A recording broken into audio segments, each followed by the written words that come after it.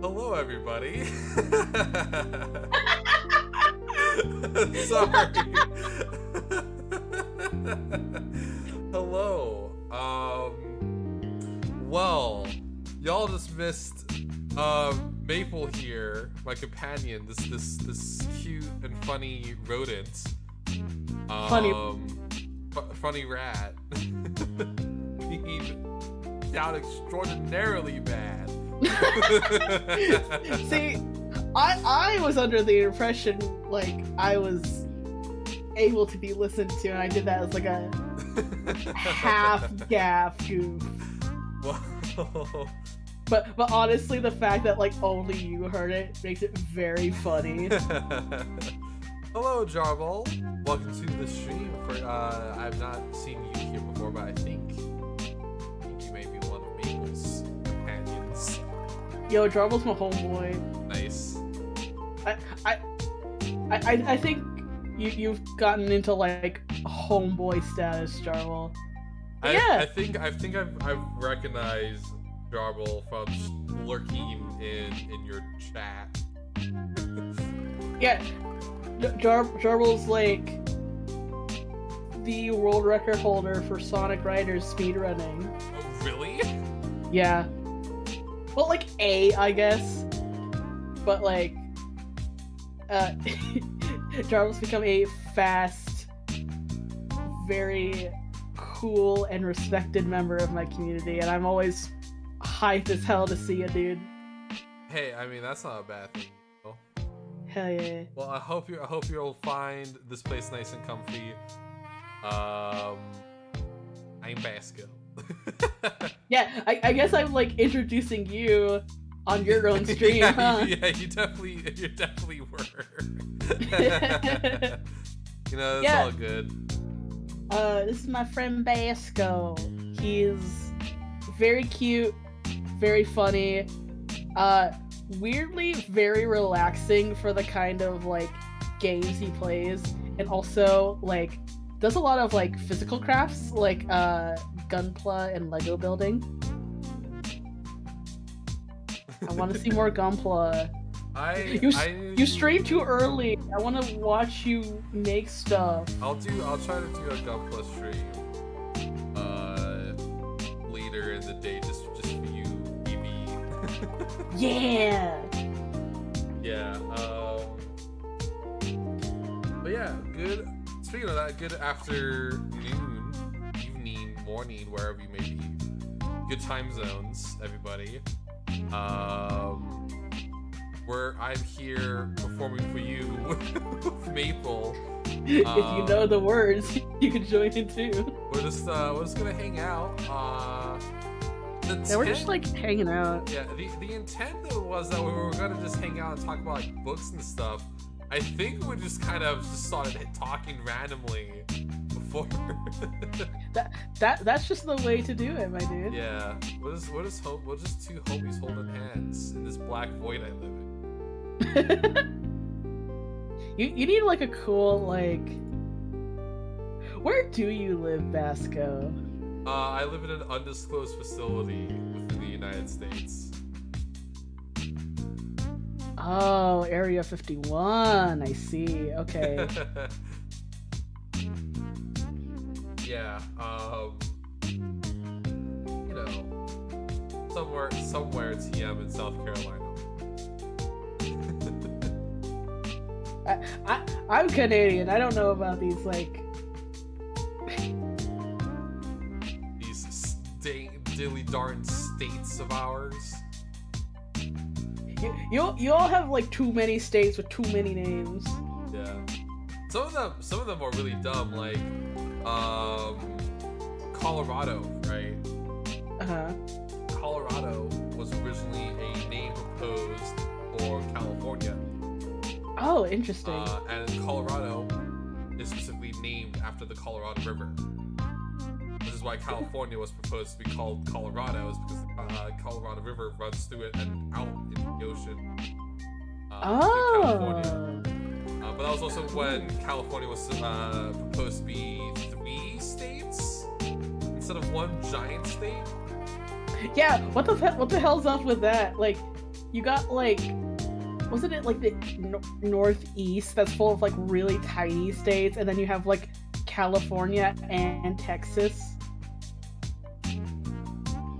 Maple was always ass out. Yeah, yeah. The situation with the states is that basically, more or less, it is a consequence of just modern borders not really needing to exist. The states look the way they do, particularly from East Coast to West Coast, because East Coast was when Europe was colonizing the United States, so thus everything looks like Europe, right? Like borders that follow mountains, rivers, not really that many straight lines, right? After the specifically like kind of right after the Louisiana Purchase, things started getting bigger because there was more land, so territories didn't need to be as big, and there was more straight lines appearing, even though a lot of them did still follow natural borders, especially if the state was on Louisiana. There's just a giant line going down the United States, and that's where the Louisiana was. But in particular, a lot of states actually started getting straight lines because of slavery. Oops. That's no good. Basically, like, there's a straight line from, like, Louisiana, like, going over Oklahoma, Texas, Arizona, Nevada, and then, like, stopping at California. That was a line where basically the original idea was, this is where slavery will happen. Anything above it, that's not where slavery will happen. Okay. That's also why there's another just giant straight line through the United States. It was a measure in an effort to prevent a civil war that still happened. Cool. Yeah. Man, I can't even say anything about like North American slavery thing, because like slavery wasn't a thing up here, but we still You also have skeletons. Oh yeah, we have a long history of like prejudice, being very shitty by being incredibly like racist and xenophobic. Anyways, let's not talk about this. Right? This like, sorry, like I don't mean to like just fully just like punch you in the face like that, but like. I feel like two VTubers should not be talking about slavery. That feels like just a recipe for getting canceled. I mean, none of us are like... We don't have bad opinions. That being said, I'm a little uncomfortable talking about it. Yeah, no, it's interesting conversation, but not fun conversation. Yeah, exactly. So instead, want to talk about some funky books, you funky rodents? Funky books. I got my fucking gummies and my Pocky out for the occasion. Damn. I got Callie strawberry Pocky, but it's a little too... It still has too much dairy in it for her to eat without getting sick. Also, I agree with Jobble here. There is no bad opinions. There's just opinions that make you an asshole, and I'll be allowed to punch you in the face. Oh yeah, that's where, what was it, like, freedom of speech comes in. Yeah. Like you can say whatever you want, but like if you say some whack shit, you are gonna get roasted for it, and that's our freedom of speech. Yeah, or punched in the face. That too. Well, as much as I would like that kind of thing to be more norm, but like it's also like saying someone's a fucking moron on Twitter is much more legal than punching someone. As much as I wish that wasn't the case. That's just cowardice. I'll punch a baby in the face.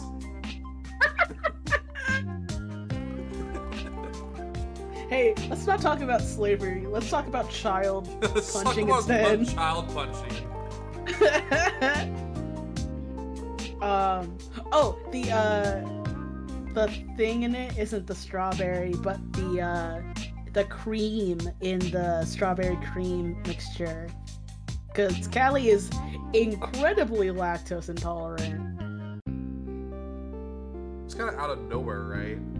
Yeah, I do not know what happened, but like shortly after we moved into our current apartment, Callie just started getting really, really sick over dairy.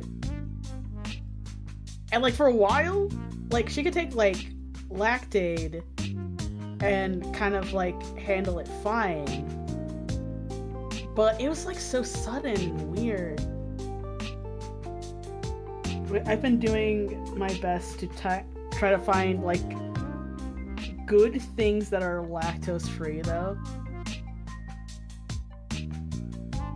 And I think it's going okay.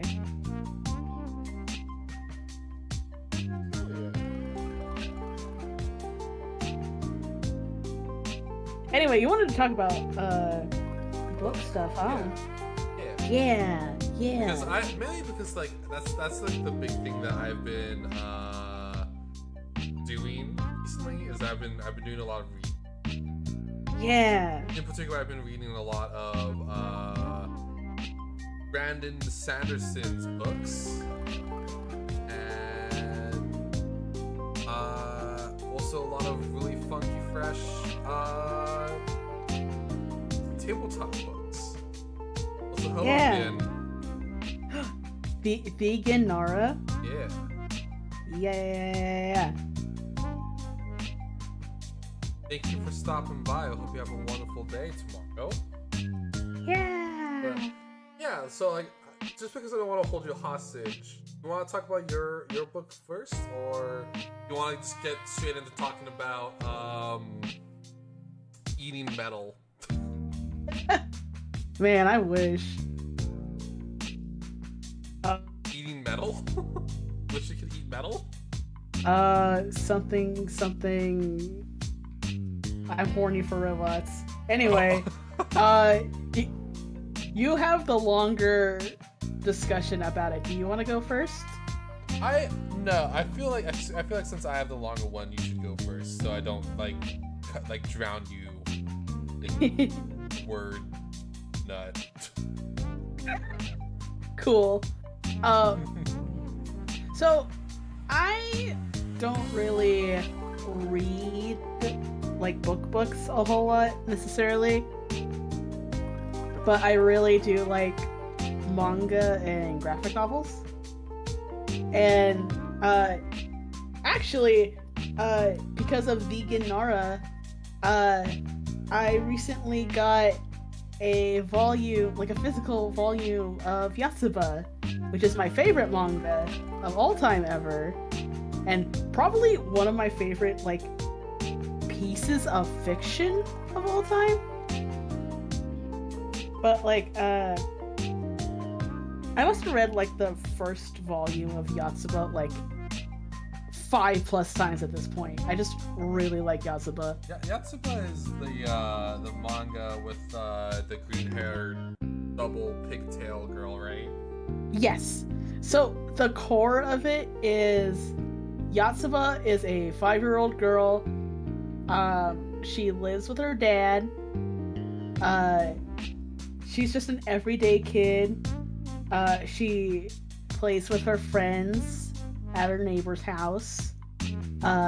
She's just kind of like learning life things for the very first time, and it's both like very wholesome and cute, and also way funnier than it has any right to be.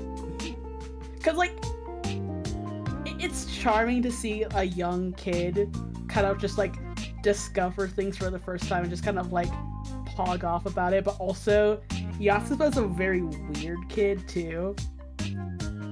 So, yeah.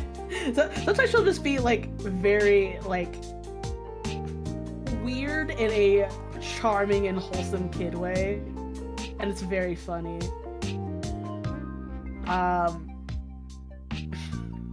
There's a part in like the earlier chapters of the first volume where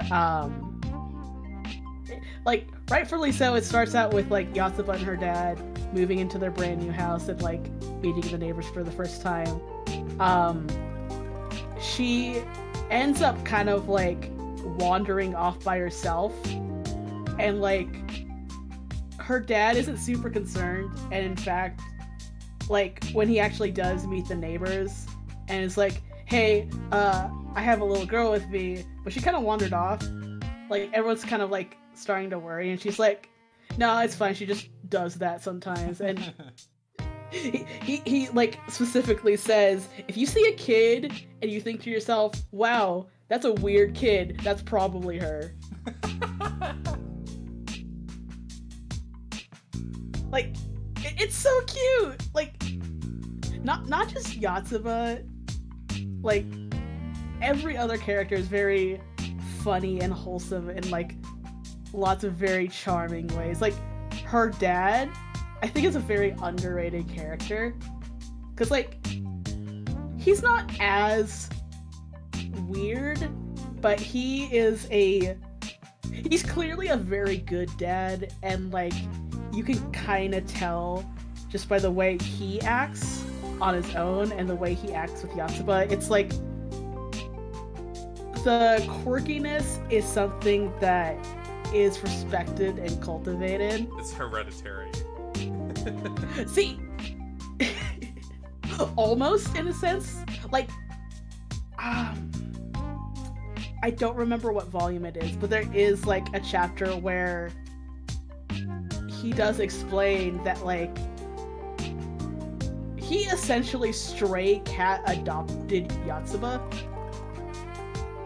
Like, oh, so Yotsuba is an adopted kid? Yes. I think the way he described it, it was like she was like much younger than she was, like in like the 2 to 3 range, and like very clearly like a foreigner, and like seemed to have just been either like lost to the point where finding her parents would have been impossible, or just straight up abandoned. And he was like, okay, I cannot let this child just kind of like not go without like someone to like protect her or food or shelter her or anything. So he just kind of literally like stray cat adopted her. But like eat the child. There's actually quite a few times where like people just like pick up Yotsuba and throw her. But yeah, it kind of, you could tell Yotsuba and her dad have a very like loving and like healthy relationship, because like her dad is he's like a single dad working like at a home job, and he like works a lot, which is why Yotsuba's like over with the neighbors so often. But he's still like attentive to her needs and like wants the best for her as a person and a growing child at that. And it's just like very charming and also kind of refreshing to see someone who's like a real person in this kind of thing, but also is a very healthy person too. Like, that's actually something not just in Yotsuba, but in Azumanga Daioh, the author's like other manga series. They're for as weird as they are and like as funny as they are, they're also very grounded for being like slice of life, because like sometimes I feel like even slice of life can get to a point where it's like it feels unplausible that like the scenarios are happening, or like the characters feel unbelievable. But like both Azumanga Daioh and Yotsuba are very good at just like showing people in their everyday lives, but in like such a pleasant and realistic way. Does it have an anime, perhaps? Azumanga Daioh does. Yeah, like it's the one with like the school children, right? Yes. If you've seen that girl with like she's got similar like young child with pigtails energy that Yotsuba has. She's also got like the cat dad. I don't know that, but I know that the principal fights a deer at one point. No, that's Nichijou. Oh. Yeah. Azumanga Daioh is the one where they have like the pinkish red uniforms. I think you're gonna need to send that to me. I don't. I'm gonna send it to you. You're gonna see it and you're gonna be like, oh, that's what that is. Oh, that's the chuckle and the fun. Ah, look at them go. Oh, look at them go. There we go. But oh, okay. I recognize them. Yes. I recognize the main character and know the saying the one that's going like the like colon D face is not accurate, but like the one with the shorter hair. Yeah. I recognize those two. That's kind of it. Mm-hmm. One with the pink. There you go. The one with the pink socks. Yeah. I'm actually not as familiar with Azumanga as I am with Yotsuba, but I've been meaning to like read the manga. But the thing about it, Azuma really crafts his work to work in manga format. Like, there was an anime adaptation of Azumanga Daioh, but he wasn't very happy with it because, like, the way he structures his manga, it really takes its time to appreciate kind of the subtler, quiet moments. And it's kind of hard to convey the sense of, like, the parts in manga where you're just kind of, like, enjoying the scenery or taking in the moment in a not just really like an animated media, but like a animated media made for TV. Because, like, you know, obviously there's, like, you know, time limits. And, like, things have to flow well as a visual story that you are watching. Yeah. So I actually, from what I've seen of the anime, I actually really like it, because, like, the writing is lifted almost one for one from the manga, and the writing is very, very good. But, like, I definitely get where, like, you can pinpoint parts where, like, if this was in the manga, this would have, like, some breathing room. And, like, I think especially with, like, TV anime that's comedy-based, a lot of it just feels like go, go, go, go, go. Azumanga Daioh isn't really as bad as it could be, but it definitely does. I get where Azuma would feel kind of dissatisfied with the pacing. So, with all of that, he has officially said that, like, he doesn't want to see or work on a anime adaptation of Yotsuba. Which that's fair. Yeah, like I'm kind of glad for it too, because like I think if Yotsuba was made into an anime, they would have to work really, really hard on the pacing, because there's a lot of moments, not just in like atmospheric moments taking in like the scenery or like pausing for a breath, but more just like a lot of the comedy kind of relies on there being very specific strong beats to it, and like I don't think that would get across very well in an anime that has to keep it under like 20 minutes. I can see maybe like one chapter of a volume, or like I think like each chapter of Yotsuba is like 2 or 3 different like condensed stories. I could see like one of those stories going for like maybe 15 minutes if you were to like pace it out in a satisfying way. I get what you mean. Yeah, but like Yotsuba is somehow very good at balancing both like very well written comedy and also just like letting yourself pause and like breathe in like atmospheric moments, and I really like that. Yeah, I get that vibe. If you don't mind, I feel like it's poignant for me to mention this story.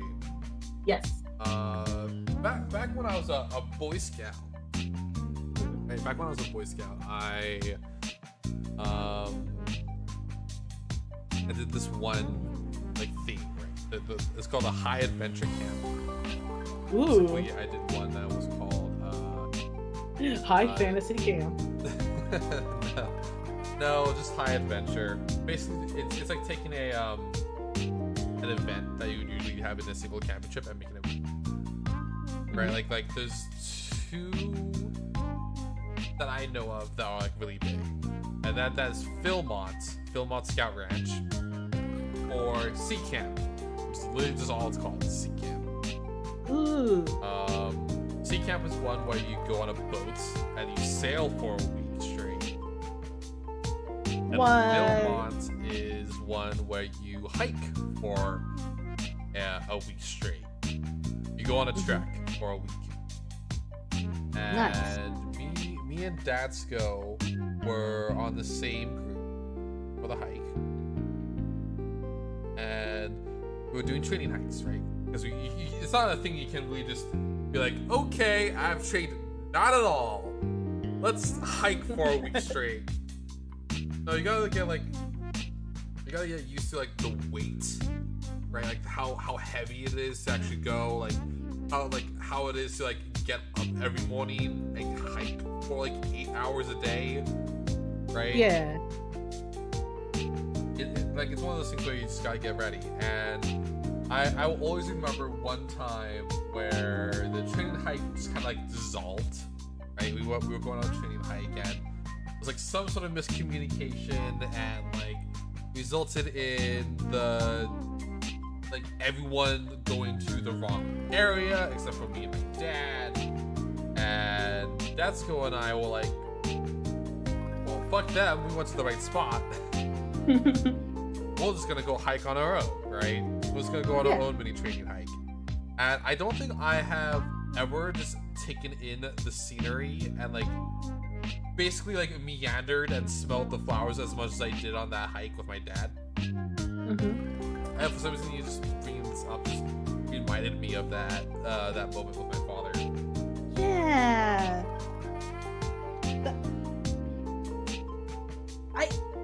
I kind of feel the same way almost. Like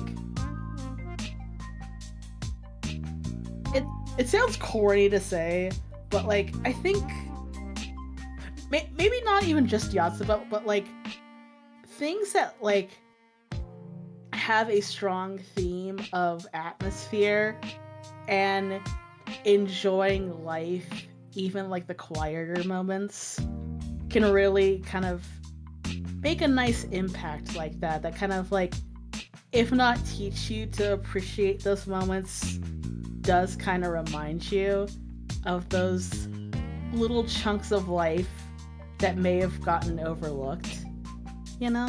Yeah, I get what you mean. Like, when I first read YOOOO, I was on the way out of probably the most depressed I've ever been in my whole life. I think without getting into like the weirder, heavier details, I was in a place where like I was living on a couch and I couldn't talk to my friends very often. Like I barely saw Callie at all after being like with her every day for like a year, and it sucked. That was also the part of my life where like I was so tapped on like not getting social interaction that like I kind of like used Honey Pop as like a social crutch. The game? Yes. They were all I had for like affection and interaction for like a solid couple months. It was bad. It was real bad. But like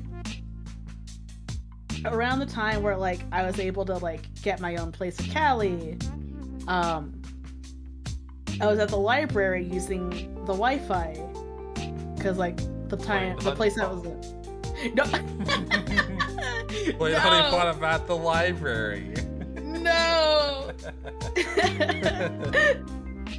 But the place I was staying at didn't have internet, which is why like I couldn't talk to any of my friends. But like I would go to the library and, you know, use the Wi-Fi and like, you know, actually talk to people. But that's why I read YOOOO for the first time, and I think I found it at the right time where this sounds way heavier than I'm trying to make it out to be, but I think it really helped me learn to appreciate life more. Because like I think those vignettes of like a young child learning and like experiencing things in life for the first time kind of hit a chord with me as someone who basically was starting to live adult life. Mm-hmm. And like, you know, obviously it's not going to be a one-to-one translation of like what I was going through, of course, but like I think something can be kind of directly responsible going from like, you know, a chapter in YOOOO where she's gathering chestnuts with her friends for the first time to me cooking my first meal in my first apartment, you know? Mm-hmm. It's like kind of like, you know, things you would normally take for granted, but like kind of experiencing it for the first time just makes that moment so much more special. And I think it's very, very sweet and very nice. I appreciate you bringing that up. I might need to give that a read myself, actually, because I might actually be getting my own apartment soon. Oh, nice. So Yeah, like, you know, if I'm being honest, right, like I'm a bit anxious about it, right? I've never lived alone before.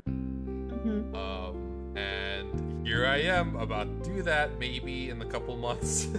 Yeah. Oh, if that goes through for you, like, super congrats. It's actually super awesome. Yeah, it's a bit just, you know, nerve-wracking. Yeah. There is definitely like a bit of like. Have you ever been like house sitting before? Yeah, like for like a week. Yeah, like kind of like. Yeah. It's. Have you ever had that feeling when you were house sitting, where you start to kind of like get to the mindset of like the nerves pass and you're just like, oh sweet, I'm in the house all by myself. Yeah, I get it. It's kind of like that, actually. Nice. I've had like the sentiment of, if you learn how to do insert adult thing, it's very liberating, kind of ruined for me. But like, I feel like living by yourself is probably like the most liberating thing I've experienced.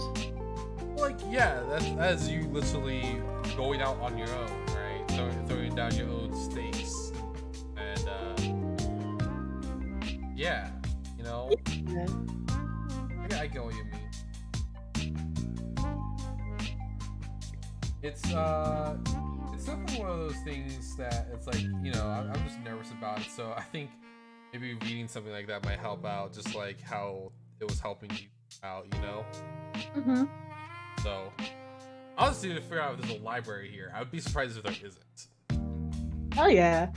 I'm glad libraries are pretty much everywhere. Yeah. Even if some people are like, oh, it's dying, I'm like, please don't. Please just stick around, library. I don't even like use the library super often because like I'm not a big reader, but like I'm glad public facilities are there just for people to go to and maybe do something for like an afternoon for free. I get what you mean, yeah. It's yeah, just I'm a bit of a I'm not sure if you know this, man, but I'm a bit of a reader. You don't say. Yeah, would have never guessed. Only worked at a Barnes and Noble for 2 years. Yo, you're freaking my brain right now. I know, right? I'm rocking your beam. But yeah, you know, I want to be like, I know there's Barnes and Nobles here. I tried applying actually.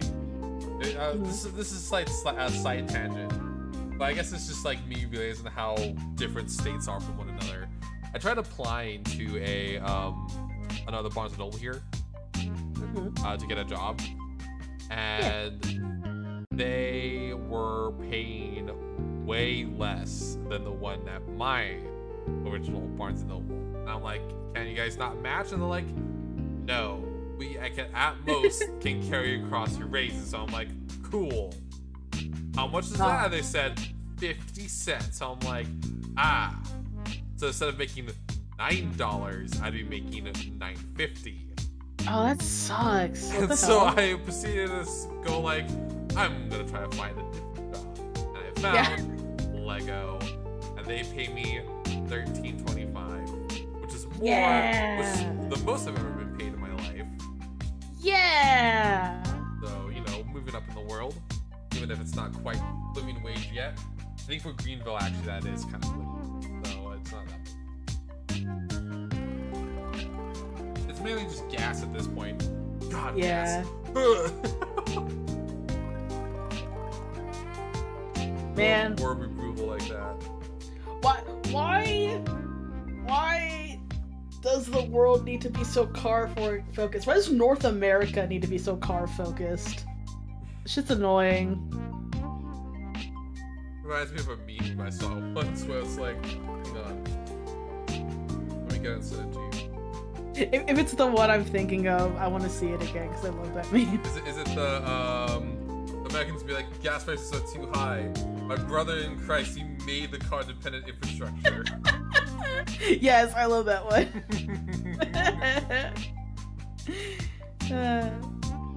Yeah, fuck, man. I wish cars were not so needed, but here we are. Actually, I live on the East Coast now. It's not as dependent. The East Coast is not as dependent on cars. Interesting. That's cool. Because like it's like how like the Canadian East Coast, like how there's like 50 billion cities just kind of like lined up along the coast. Oh man, yo, Alberta is exactly like that. Like it's not coastal, but like we have like Calgary and then Edmonton and then like a lot of the other prairie provinces are like the same way, and like technically there is the Canadian rail line that goes all across the country, but it's also kind of like steam train stuff, you know? I get it.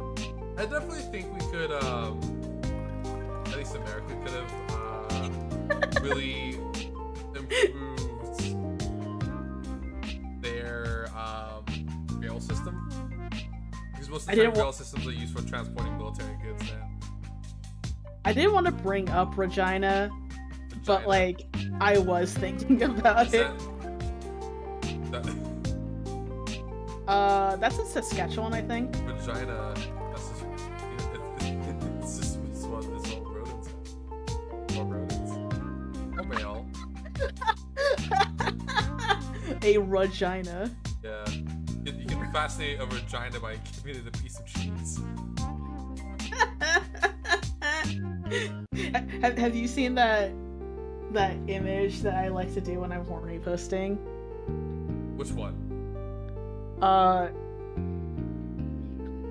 guess it is more than one at this point, right?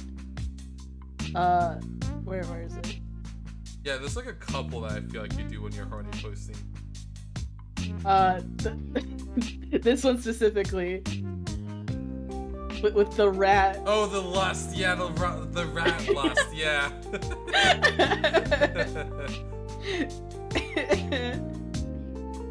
I love that one. There's for some reason when I think of you horny posting, I'm thinking of like the long rat, like the woe be upon ye,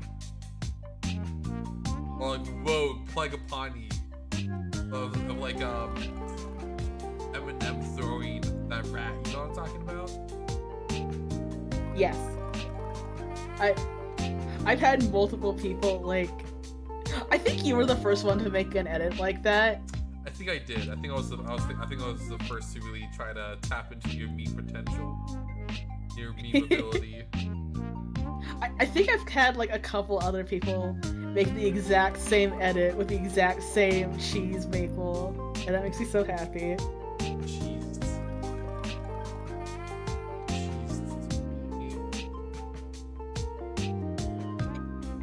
So you know how we have like a lot of people that we consider like Naka adjacent? Yeah, yeah. I think I'm at that point where like I'm like Senwa Clinic adjacent almost, like Albo's group. Cause like every time I'm in like a chat room with like Albo and like a few other Senwa people, we're just like Senwa actually. There's Albo, Snowfield Yuki, Comfy, Maitri, like two more.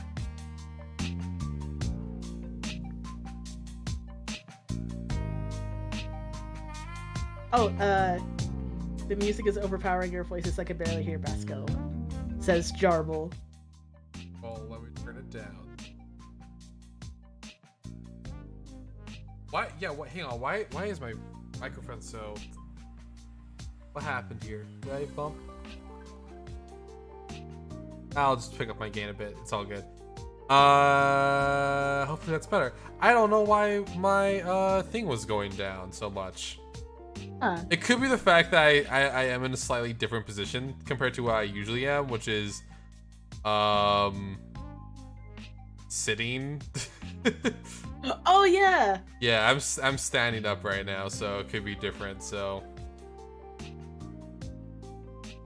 Yep, Vasco wanted to like do some standing desk ass nonsense. yeah, my bad. Plus, I had to like mess around with the audio last stream, so how it is. You mess with it once and it's just, you can never recover. Also, I don't know what Saskatchewan song you are referring to, Jarble. Because I know there's, like, the provincial theme. But I don't know if there's, like, a specific version that you're into.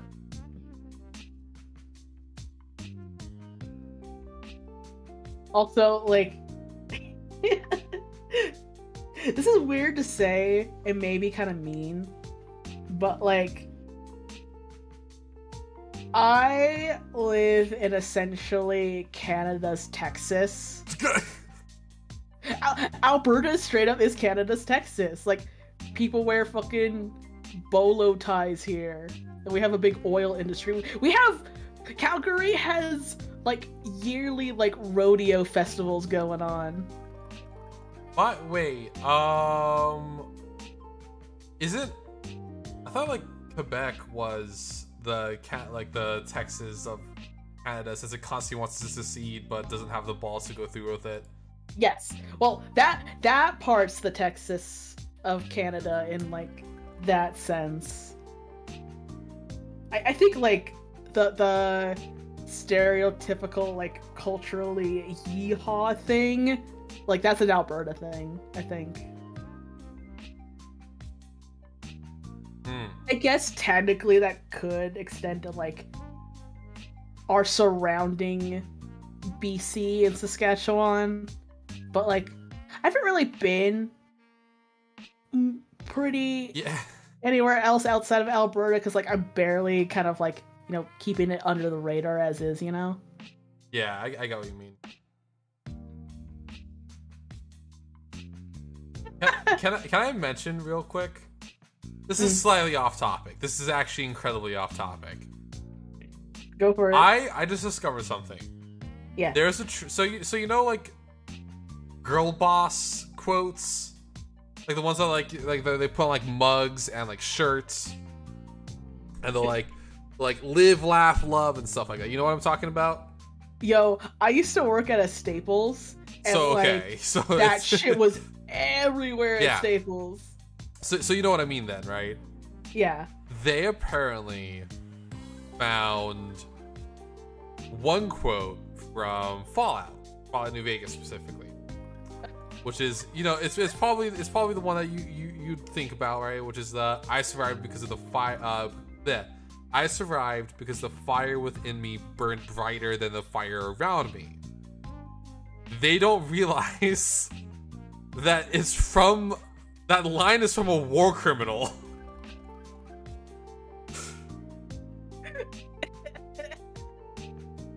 Wait, did they like take that line verbatim, out of context? Verbatim, yes. Oh no. They 100% did.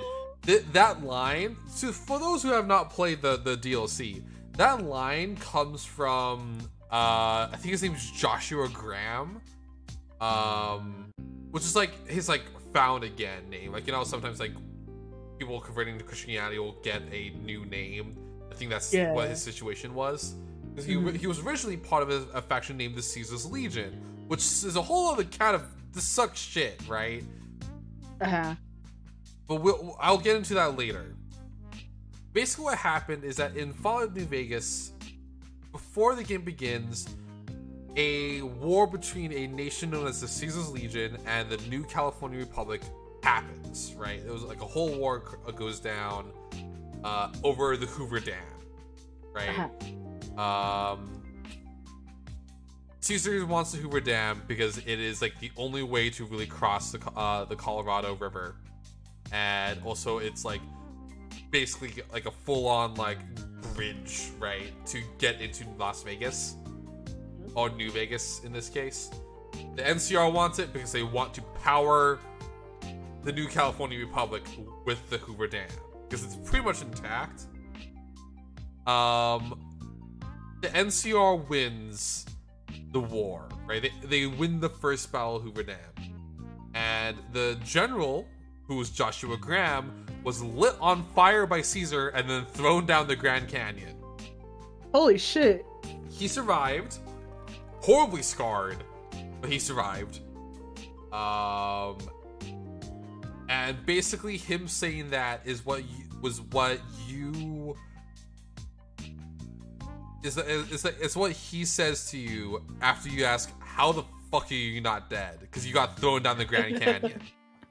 Keep in mind, he is a war criminal. He has killed hundreds upon hundreds of people, both after he became a Christian, because that's what happened. He became a Christian. Because he was thrown down the Grand Canyon and then he floated into Zion, aka Utah, which is already bad step, right? Bad step right there. Bad move. And he becomes a Christian. And he says like, oh, I survived the fire because the fire inside me burned brighter than the one around me.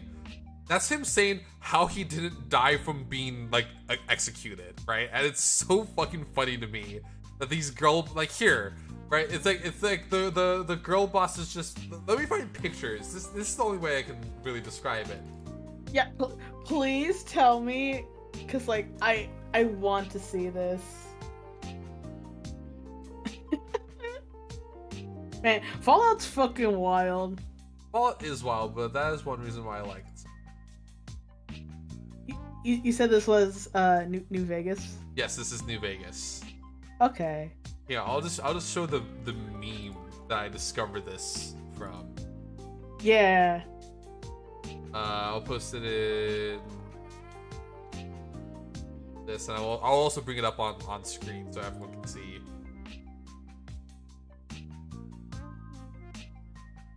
Oh, no way! It's on Real Things! Yeah, on Real Things. Oh my god. Oh my god. Man, I thought these, like, you were just talking about, like, Instagram-ass, like, motivational pictures. I wish I was too.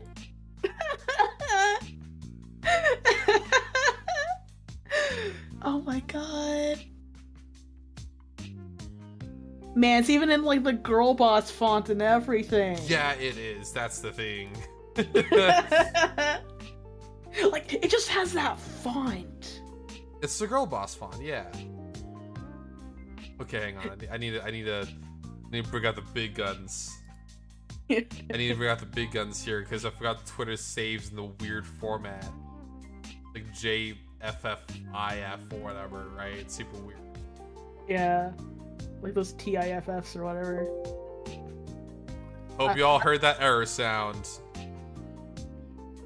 No, Basco. Wait. Hey, Basco. This is it. Y'all see this shit? It's like it's on an actual shirt.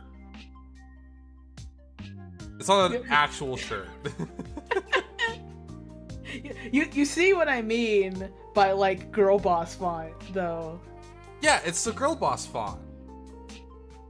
This is maybe, like, a weird question to ask, but, like, I saw this a lot when I was working at Staples. Did they have this kind of thing at Barnes and Noble? Yeah. Okay, so you know. Yeah. It wasn't a huge thing in Barnes and Noble, but it did periodically appear in like merch and stuff like that, like book related merch, like mugs. Yeah. Right? Like a lot of time on mugs. Or probably more often than not, it appears a lot on like socks for some reason. We sold socks. We sold a lot of socks at Barnes & Noble. It was super weird. Interesting. See, I kind of glad you clarified on that, because, like, my experience with this kind of thing at Staples was, like, Staples is, like, an office store that also has, like, not just, like, like, paper, ink, but they had, like, mugs and post-it notes and, like, post-it note holders and pen holders and, like, shit like that. I saw, like, this kind of thing a lot on, like folders, post-it note holders, Weird. mugs, and, like, placemats, I guess. Like, office environment, like... You ever see, like, those things at office stores where they're just, like, a monthly calendar, but it's, like, the size of, like, a desk, and you're supposed to put it on, like, your desk? Yeah, I know the one you're talking about. I find those always super that kind weird. Of thing. Yeah. I always found in general,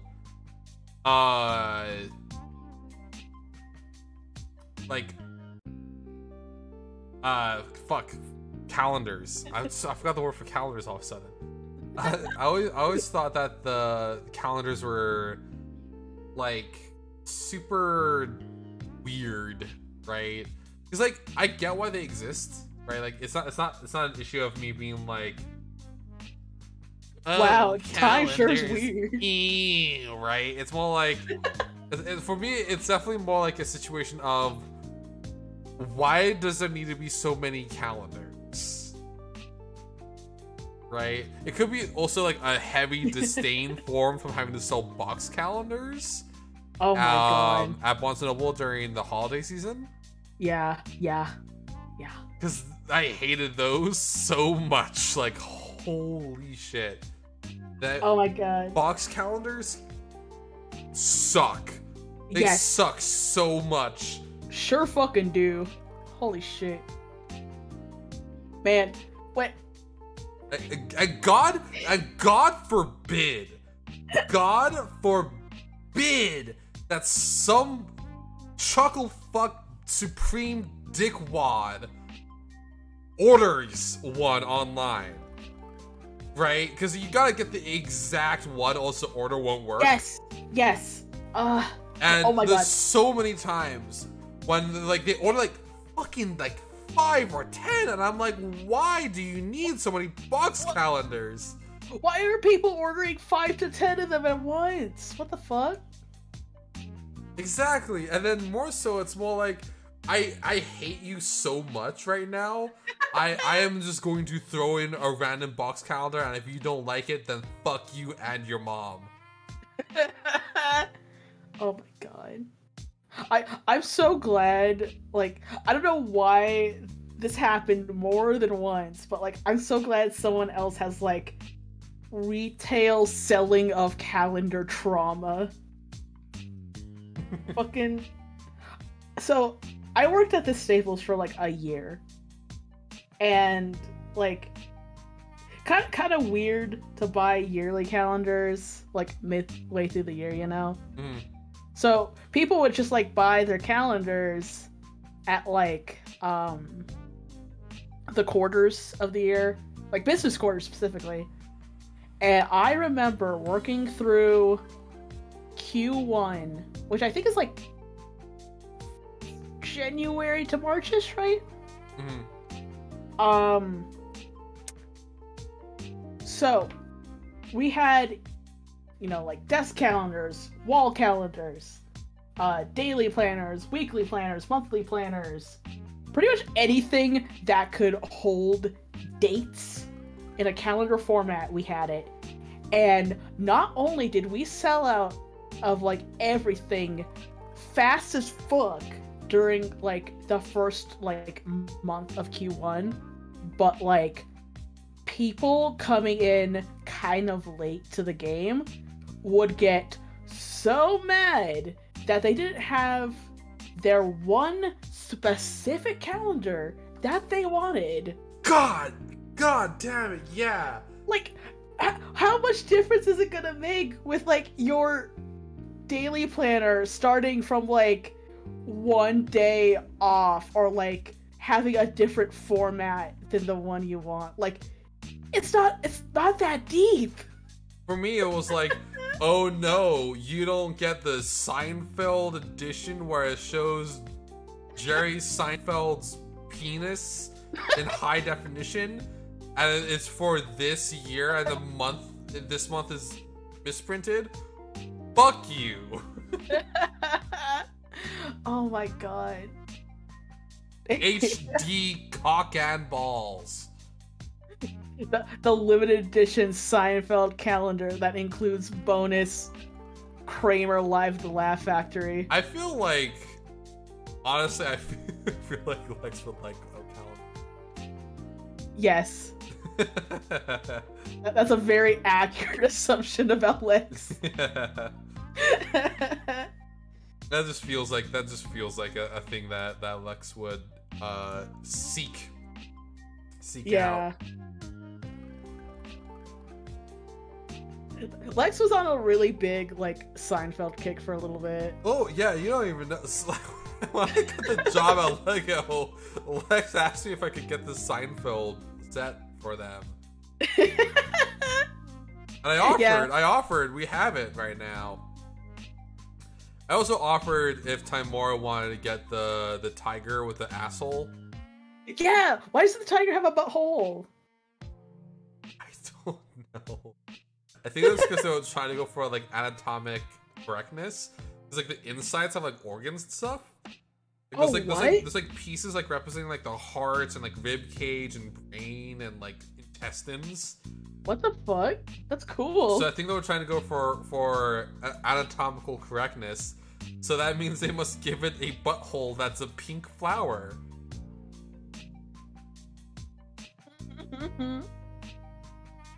Butthole. Try tongue, butthole. Try finger butthole. Oh yeah, speaking of, I wanted to ask like how much the Sonic one was. The Sonic set? Yeah. 69. Nice! Yeah, 69. I don't have the money for it right now, but like later. Yeah, I mean if you want, you know, we'll give it a buy for you. Huh. I mean you don't have to. I mean, it's half off for me. Oh yeah, that's right. Yeah.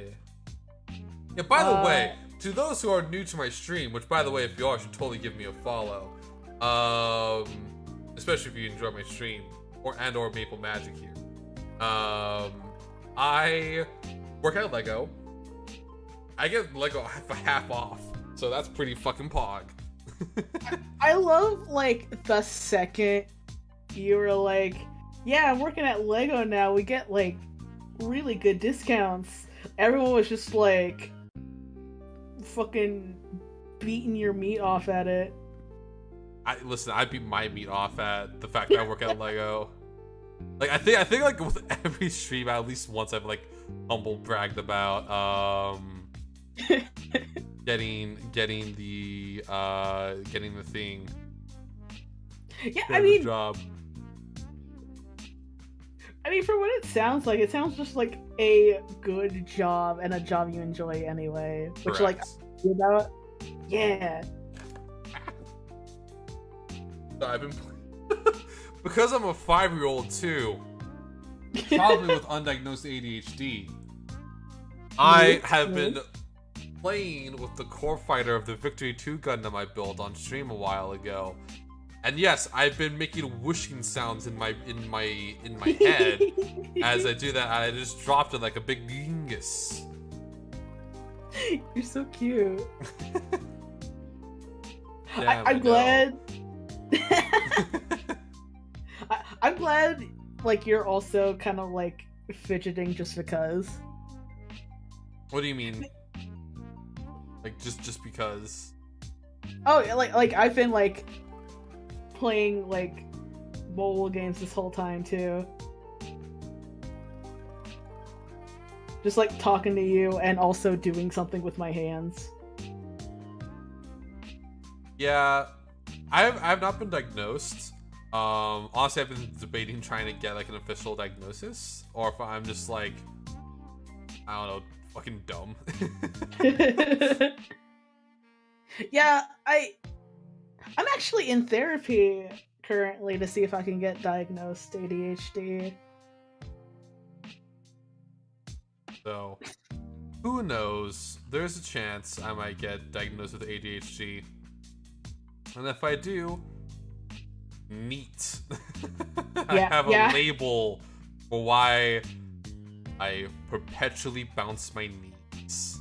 Or whoosh my core fighters around. So, I don't stream Wednesdays anymore because I started therapy, and like therapy's Wednesdays are my therapy day. But this whole time during my therapy session, like I've been just kind of like stimming with like one of my hair ties the whole time, and I was like, I didn't really think about it until now, but I was like, oh yeah, I forgot I'm going to these therapy sessions to see if I could get diagnosed ADHD. I'm just like doing the stim and the fidgeting like the whole time today. Did you know, speaking of stim, did you know the one reason why snow leopards hold their tails in their mouths is because it gives them stimulation? Yeah! I learned that recently, and it's adorable. Yeah. Also, Jarvel, I will have none of the mobile game slander, especially since I am saving and trying to save up gems in Love Live All-Stars before my favorite character's birthday banner. I'll have you know. I regret to inform you, I've wailed for the first time in the mobile game. Oh, what you playing? I spent $40 last week to get parts from Gundam Breaker Mobile.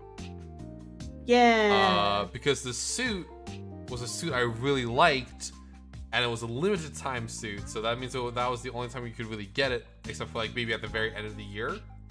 Yeah. And I spent $40 to get a suit called the Gaon. Nice. And I didn't even get all the parts for the Gaon. Go ahead. I got its head, its chest, and most importantly, its backpack is so fucking cool.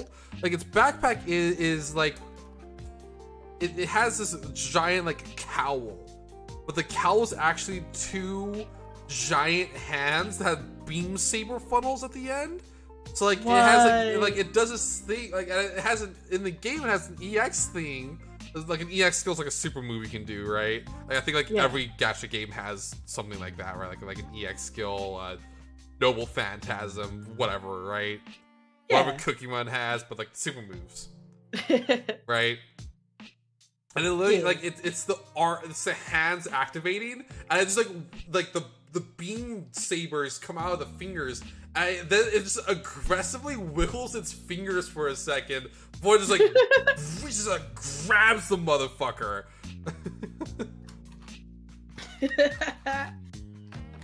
It's just such a weird wind up of just seeing me like jump up and like flex, and like these big hands just start wiggling their fingers like jazz hand style aggressively before just grabbing them.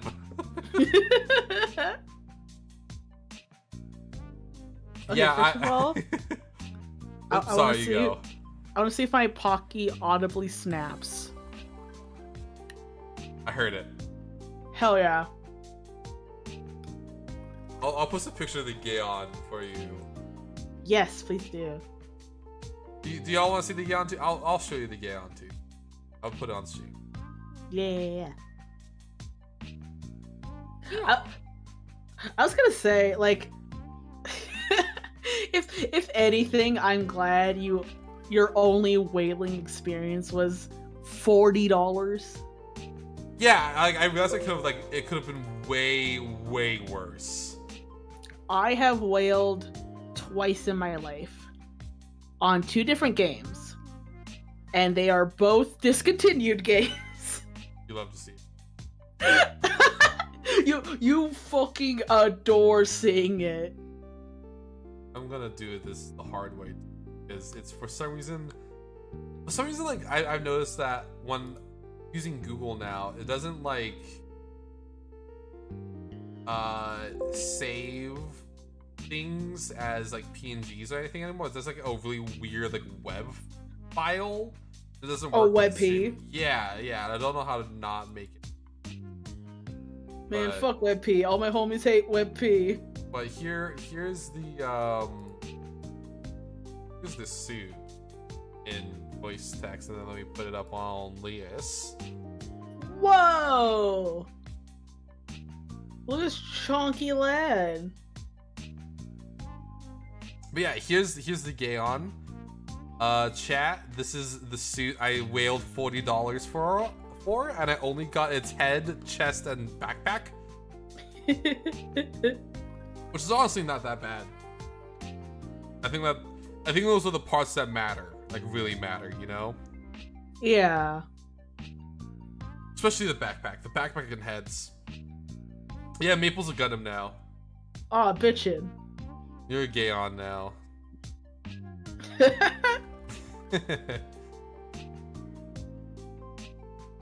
I'm the gay lord. But yeah, that was my first experience with whaling in a gacha game, because that is my favorite suit from Gundam G-Reco. Other than another suit, but I like the pilot because I'm gonna be horny on main. Pilot for the other suit I really like is a buff woman. Uh-huh. A buff woman who's a total mom. Like, I'm talking about she installed like a pull-up bar in her cockpit. But she also like makes like sandwiches and stuff for all like her crew and stuff like that. That's cute. Yeah. Also, she wears tights, like a bodysuit tight. So that's also pretty like nice. But anyways, enough with being horny on main. Imagine being allosexual. This post made by Demisexual Gang. What is allosexual? Allosexual means you have sexual attraction. Oh, like at all? Yeah. Oh. Like asexual, and like the asexual spectrum is like not having sexual attraction in one way or another. I know and that allosexual part. is. I know that part. I just didn't know what allosexual means. It's kind of like the equivalent to like what cis is in a trans sense. To kind of like give it like a comparison. I get what you mean there.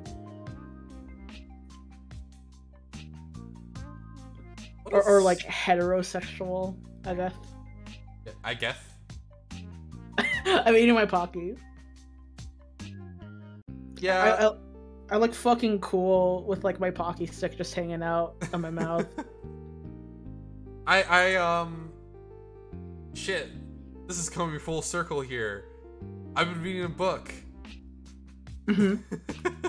It's by Brandon Sanderson. It's called Mistborn. Mm-hmm. And one reason why I stopped reading Brando Sando is because I heard that his magic systems are really, really well developed. To the point where like he has like lectures, like college lectures on how to do magic systems, and like people go by quote unquote the Brandon Sanderson laws of magic now. Whoa! Like he invented the way that people measure magic systems now in narratives. That's awesome. What the hell? Which basically is what's it called? it's hard versus soft, and then like that's like the x-axis, right? And then the y-axis is understood versus not understood. So you can have like a hard magic system but not have it be understood. Yeah. Or you can have like a soft magic system but people know it very well. Yeah. So like in that case, right, like soft magic system that's known very well, it's like Harry Potter, right? Very soft magic system. That being soft is like more whimsical, kind of just happens, right? Like there's not really rules to it. In Harry Potter, there's not really any rules or anything. People just kind of do magic and it just kind of happens. Yeah. Like the only rule there is you have to be eugenics into being able to do magic, but you know, that's neither here nor there. Which is a little bit of a yikes, but this is also J.K. Rowling we're talking about. That's the thing with that is like I understand why people do hereditary magic systems. Like I think it's like the weakest form of magic, but like I mean, that's just what sorcerers are in D&D, right? Yeah, exactly. Yeah. Like it's not that it's a bad thing inherently, it's just like with the kind of writing around it, it can come off as a little oofy. It doesn't help that it's also J.K. Rowling, which is like, I bring it up too because in Mistborn, the magic systems is Mistborn except for one, because it's actually, get this, there's 3 magic systems in Mistborn. Ooh. 2 of them hereditary. So you need to be born with the ability to do the magic. That being said, one of them is pure hereditary. Right? So that being, it is only emerged because that like some random fuck Big Mike over there, right? Like thousands upon thousands upon thousands of years in the past, was born with the ability to do that magic. I think the official term for the book, like it's also like a part of like a bigger series called the Cosmere. I think magic in the Cosmere is called the Investiture. I don't know. I've not read enough to get a definitive answer. But so like there's only one that's like purely hereditary. There's the other one that's hereditary. You can still become it if you find a proper thing to make you into the magic thing. And then the other one is just you gotta get stabbed a lot. I'm not even joking. You gotta get stabbed a lot, and then you can become that magic user. Wild. But the reason why I bring it up is because you said allosexual, and for some reason that reminded me of the magic system, which is called the main one, as in the one that the main character has, called allomancy. Which is spelled okay, I gotta do no cursing for I think 5 minutes, so I'll put on a timer. I forgot I had that redeemed. How's it feel to not fucking swear, you fucking maroon?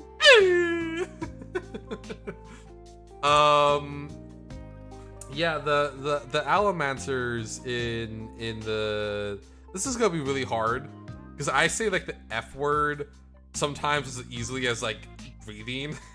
Oh yeah, like, it's a very good filler word. Yeah. The allomancers are super weird because they eat metal. Oh, they eat metal, and that's how they divine their power, is through eating metal. That's interesting. And that being said, right, they can't be like, yes, a bracelet made of gold, I'm gonna eat this, right? They can't do that. That'll make them sick because they're eating a fucking...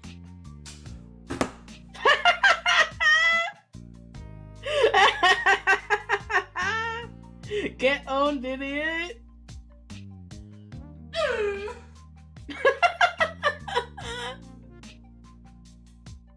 I don't even have like a punishment or anything for that. I don't even have like a punishment. I just shame, I guess. You have to kiss Maple Magic. Fuck her up, baby. That's so terrible. Oh no. Whatever will I do? Well, we'll think of a punishment for you later. Yeah. Yeah, like the what was I saying? They can't eat like a gold bracelet, right? Because it'll like physically hurt them, right? They still have like normal mouths. Yeah. So what they do is like they have like a metal file, and they like file metal into alcohol. Like vials of alcohol or water.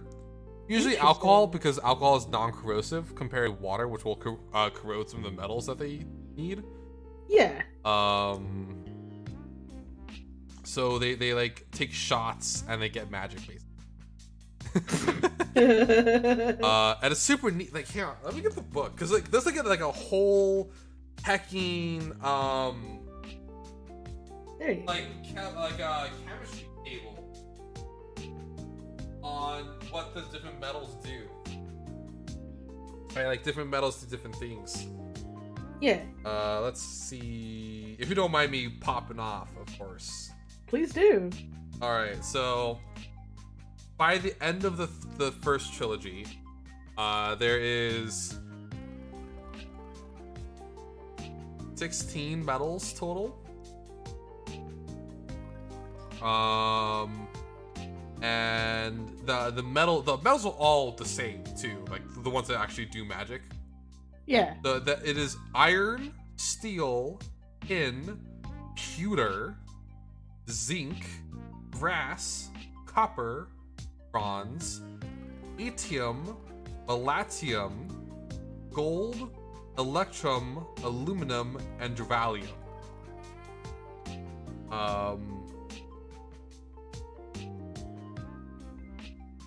Yeah. Wait, so is this like a D&D dragon thing where they get different powers based on the metal? Kind of. So like, I was actually just about to get into that. Right, different metals do different things, and some people can only burn one metal, and that's what is called a mistine. Right, like a mistine can only burn one metal. So like, for instance, a mistine might be able to burn iron, or a individual mistine might be able to do bronze or copper, but they cannot do like all of them, or else they will get sick. Then there are people who can do all of them, who are called mistborn, and they can do it without getting sick. And if you want, I could go over what they do. Metals. Yeah, pop off. So there's three different magic systems. So I guess I'll focus on allomancy for the time being. But like allomancy, which by the way, I appreciate. I actually had this. I mentioned this last stream. The suffix, so like mancy, chemi, urgy, stuff like that. That's my timer. I can say fuck now without being punished. They actually all have meaning.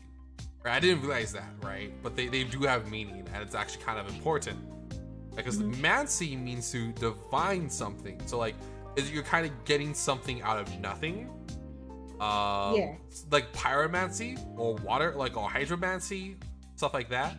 That is being able to create the object and then control it. Kind of out of nothing, right? Something like chemi implies you're working with something that already exists, right? You're like chemistry, right? Yeah. Or alchemy.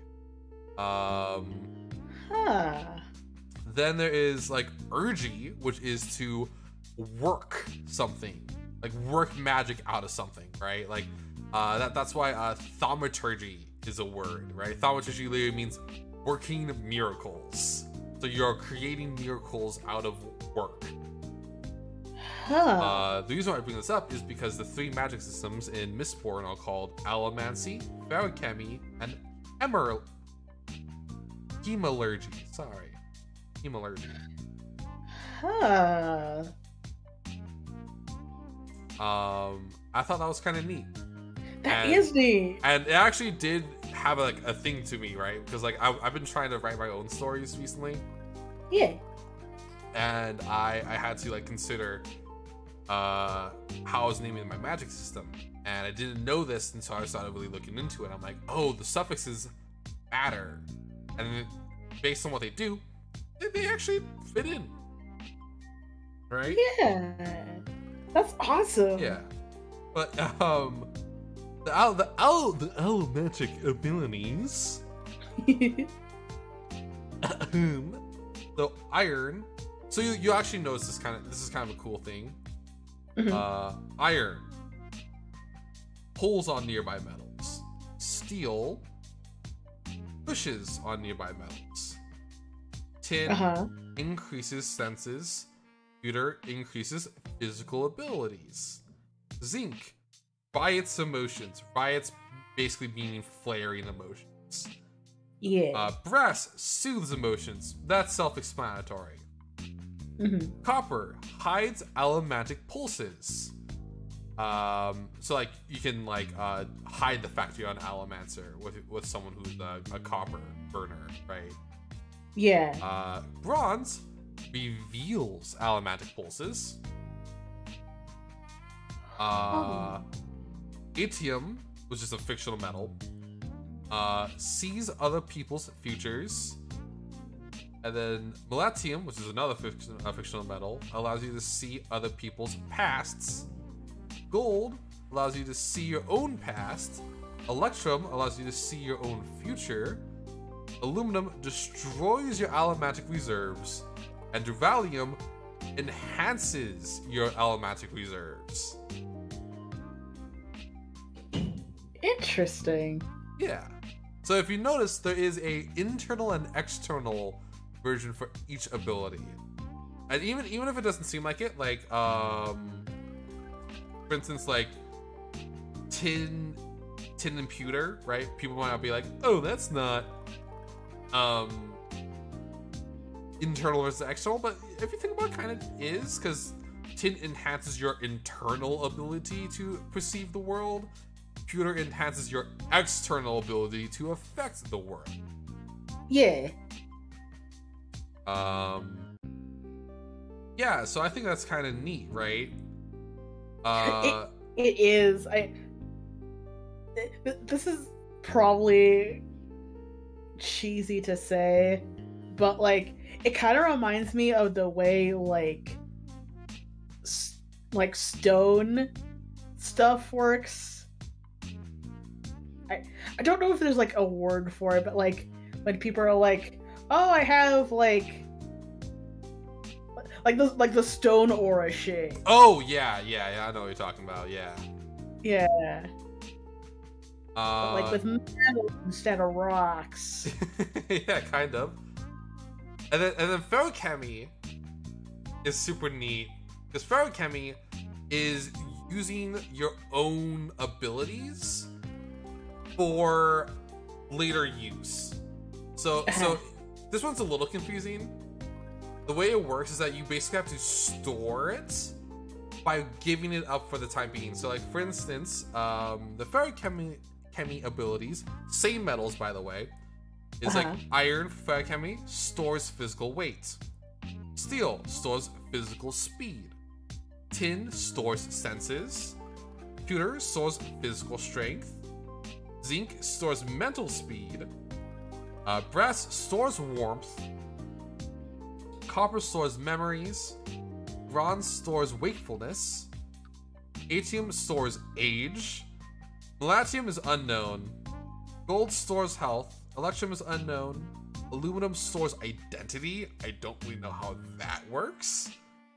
Interesting. Durvalium stores connection, which I don't really know how that one works either, because I haven't gotten into it in the book, but it sounds interesting.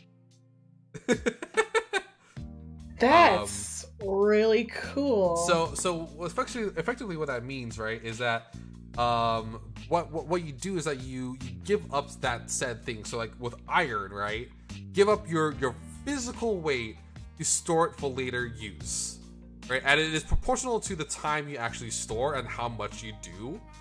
So for instance, right, with the age, right, with atium, you can store your age all the way up to the point where you are like a wrinkled sack of skin and bone, right, for like, let's just say 10 days. Yeah. 10 days in the future, you can tap into that youth and reverse your aging for 10 days. Or you can become even younger. So let's say for 5 days, you condense that 10 days down to 5 days and you turn into a baby. Right? Or you can be not as youthful, but for 20 days. Interesting. Right? So like, let's just say like you do that for when you're 20, right? 20 years old, you store your age for 10 days, right? You're 40 now. Tap into that age. You can turn yourself back into a 20-year-old for 10 days. Or you can turn yourself into a 10-year-old for 5 days. Or you can turn yourself into a 30-year-old for 20 days. Does that make sense? Yeah. Yeah, so that's what that does. And what's really neat, what's super cool, yeah, allomancy and feruchemy can occur in the same person. Huh. So, want to hear what the big bad of the first book did to live for 10,000 years? Yes. Yes. He would store his age in atium. Uh-huh. Right? So he basically would store his age. And we discovered that when someone stores their abilities in metal and then an allomancer eats it, they get that reserves. Right? They get those reserves back. Huh. So the Lord Ruler was an allomancer and a feruchemist. So he would store his age and then eats the metal. Right? He would eat the metal and get that youth back for free using his allomancy. So he would use his allomancy to remain young. So he'd be burning his age to remain young. And then he would store that compounded age in metal again. And he would just keep doing that over and over again. And that's how he lived for thousands of years. It's gaming the system. He is. Oh, that's badass. What the hell? Yeah, it's super cool, right? And like, I felt really proud because I was able to guess that in the book before they revealed it at the very end. Because he was that consistent with the rules of how things work. It was so cool. That's awesome. And then hemalurgy is super interesting because it is stealing abilities. So you got to stab someone with the metal, and they have to be compatible with the metal. So like a feruchemist or an allomancer, right? You gotta stab them with the metal and then stab yourself with the metal. And then you get those abilities from that person. You're stealing their ability. Yeah. And they're once again, same metal, so I'm not gonna say like iron, steel, so on and so forth. So just know that the order I said is the same order that I've gotten for all the other ones. So like, you get steel's strength, steel's physical allomancy, steel's senses, steel's physical feruchemy, so like stealing someone's strength, reserves, steel's emotional fortitude, steel's cognitive feruchemy, steel's mental fortitude, steel's mental allomancy, steel's any power unknown, steals hybrid feruchemy, steals enhancement allomancy, removes all powers, and then steals connection and identity. So stealing identity feels a little more easier to grasp as a concept. Oh. Thank you, Fotia, for the follow. Yeah. I hope you're enjoying the stream so far. Wow. We're talking about a nerdy-ass magic system in a book. Hell yeah. I hope I'm not boring you, Maple. I'm sorry. No, I've been like mad invested. This is actually the book Mistborn, or the Mistborn trilogy by Brandon Sanderson, also known as the author who finished The Wheel of Time. If you know what that series is.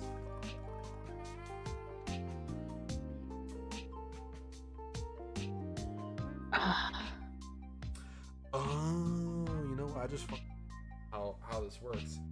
With the ETM, it will steal anyone's abilities. Okay, I think I just understood what happened. What happened? So with the ATM being able to steal anyone's abilities, there's a chance that you might be able to steal someone's ability of being a Mistborn by stabbing yourself with some ATM. Mm-hmm. Which might explain how the main antagonist of the first book was also a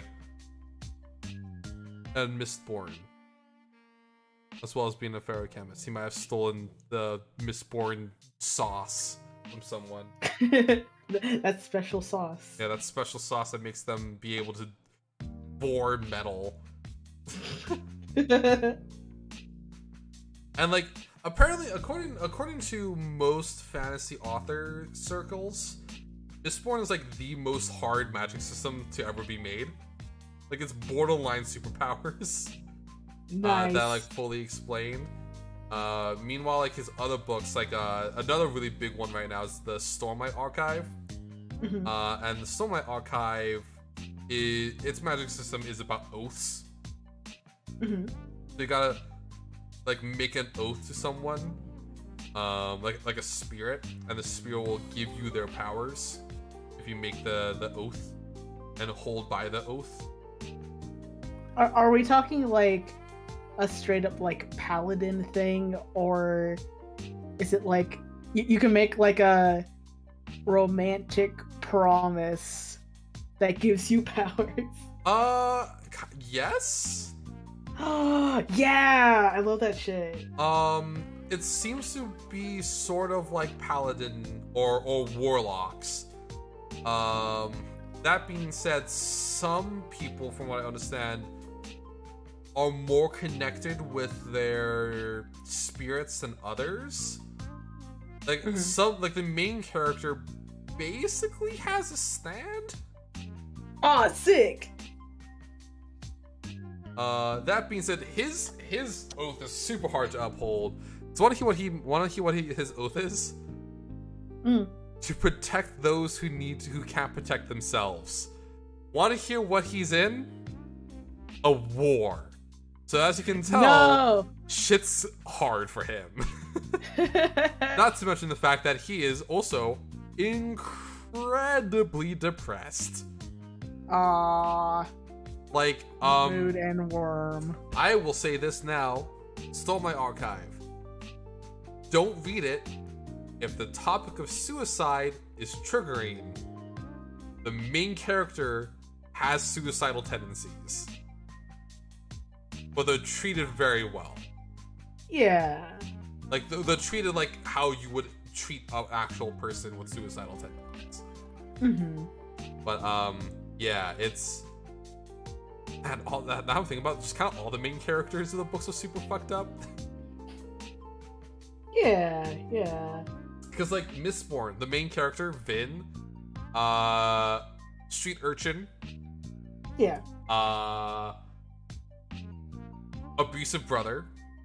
No. Her mom tried to fucking murder her when she was a kid.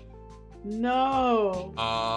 And on top of that, if she was discovered that she was a Mistborn, she would have been murdered.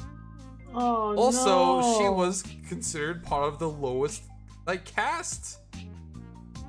So, No. you know, not the best situation to be in. Good thing she murdered the fuck out of the douchebag who started that. Yeah. Man, why do like dramatic stories need to have drama? I think there's actually like a canonical reason why the main characters are usually incredibly traumatized, and I think I read a novella in between book 1 and 2 of Mistborn called Secret History. There is one, it confirms that there is in fact an afterlife. Sick. 2, it confirms that there is kind of 2. Oh, bitchin'. Specifically, when people die, they most of the time end up in this area called the cognitive realm, which is like thoughts, right? That is where thought forms. Then there is a thing called the spirit realm, which is where the idea of something forms, right? And everything has a spirit. Everything. I'm talking about chairs, bows, individual blades of grass, all have their own souls. Hell yeah. Humans, as well as hello, Electra. Electra, hello. As well as just like general sapient species, I guess you can say. All have their own individual unique souls, and apparently the main character of Vin's main soul is actually disconnected from their cognitive and physical self. Whoa. So that's neat. Whoa. But yeah, hello, Electra. Sorry, I was in the middle of a thought with nerdy ass books. Yeah, Vesco's talking about a fucking book with a sick ass magic system. That's also sad. It's actually, yeah. I mean, they don't super dwell on it. That's fair. It's a drama, that means it's sad. I mean, like, of course there's sad moments, but they don't super dwell on the sadness a whole lot, at least in Mistborn. Mm-hmm. If anything, they kind of focus more on this ethos that one of the characters named Kelsier established, which was survive. Mm-hmm. Which kind of helps people pick up themselves, I guess, and not like succumb, right? Kelsier also became kind of a cult leader by the time he died, with him as the god. No. But in doing so, and in letting himself die, he kind of gave the lowest caste a new god to worship, so they can overthrow the old god of the Lord Rule. So he's also in Fortnite. Fortnite? Yeah, he's also a character in Fortnite. Wait, what? He's a character in Fortnite. Wait, okay, hold on. What's his name again? I'm googling it. Kelsier. I'll show you.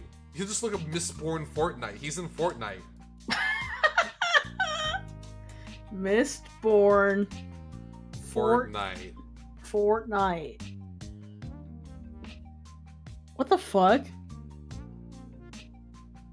What the fuck? It's Kelsier.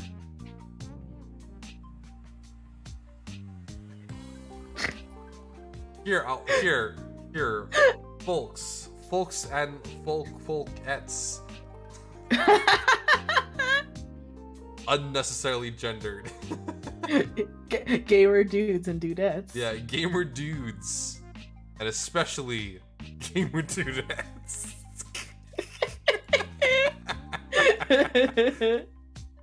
Come take a look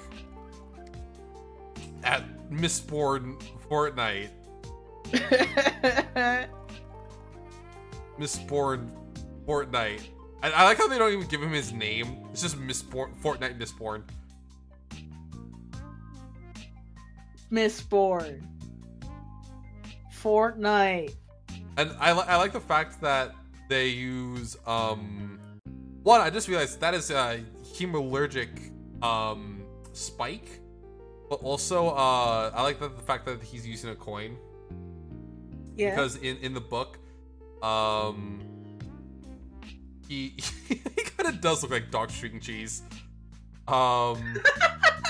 In the book, Vin and Kelsier use coins as like bullets, using iron and steel. Like you know how iron pushed metal away from you? Uh-huh. They use coins and they shoot coins like bullets at people. That's sick as fuck. Yeah.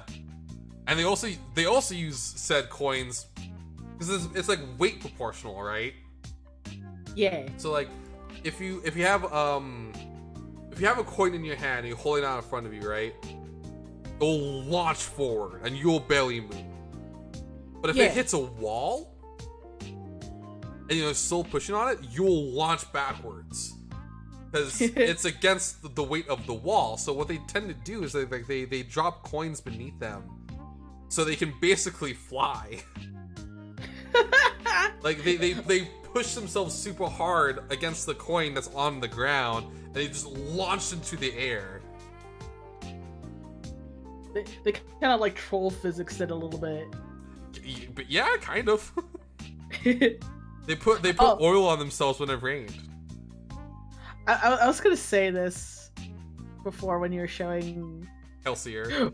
Fortnite Mistborn. That's his name now. Yeah, that's his official name. There's a character in League of Legends named Talon who kind of reminds me of this guy. Talon. Don't know who he is. Don't look him up.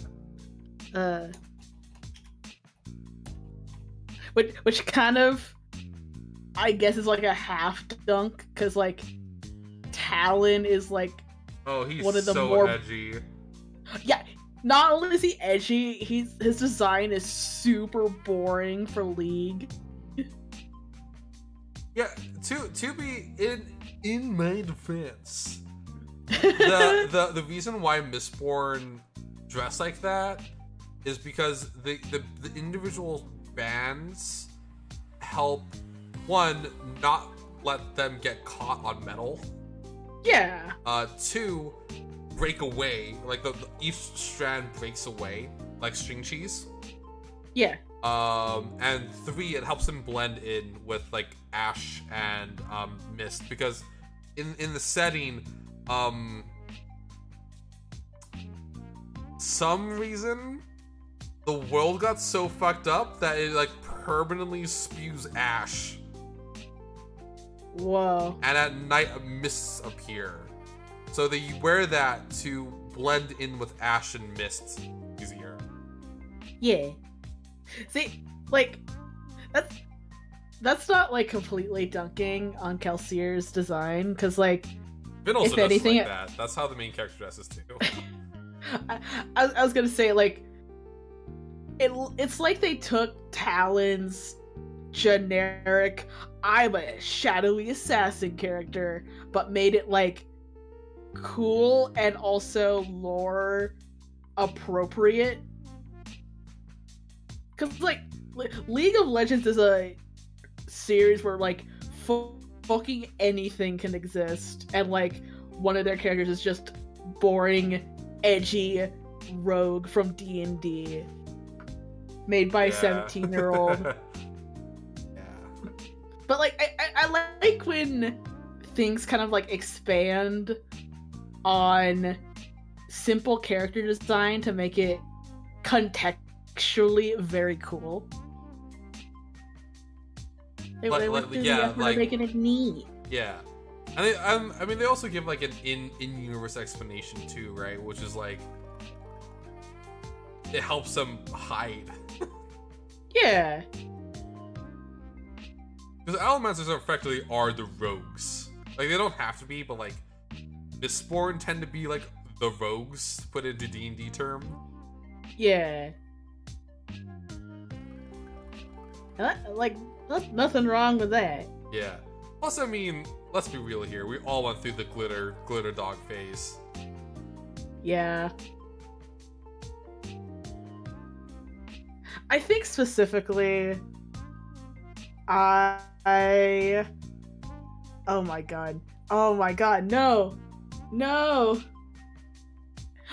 I never really thought about it before, but I was gonna be like, yeah, haha. Mine was more like the black and red, like, edgy punk aesthetic. Yeah, glitter dogs. And like, now that I'm older and I can design my own fashion sense, that's kind of like how I dress in real life, and if I can help it.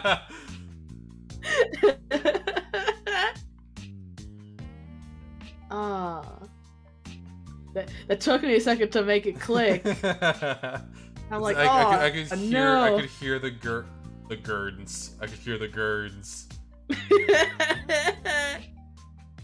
I could hear the gears turning.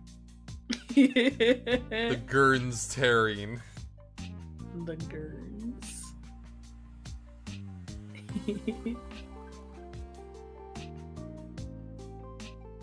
Yeah, it's just I don't know. It's just super.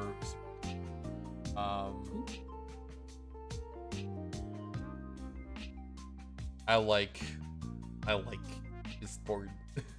Yeah. Otherwise, the only other things I've been really reading have been role-playing games, like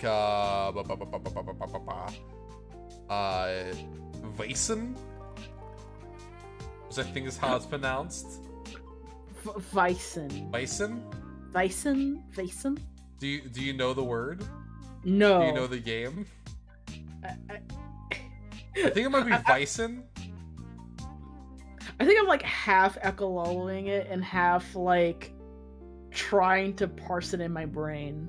It's like it's Vaesen, but it's also like I think Swedish. Oh, interesting. So I'm not sure how it's supposed to be pronounced, but it's an interesting game. It's a game where you investigate, and it's like encourage that you don't fight the monsters because they'll probably kick your ass. Yeah, I like stuff like that.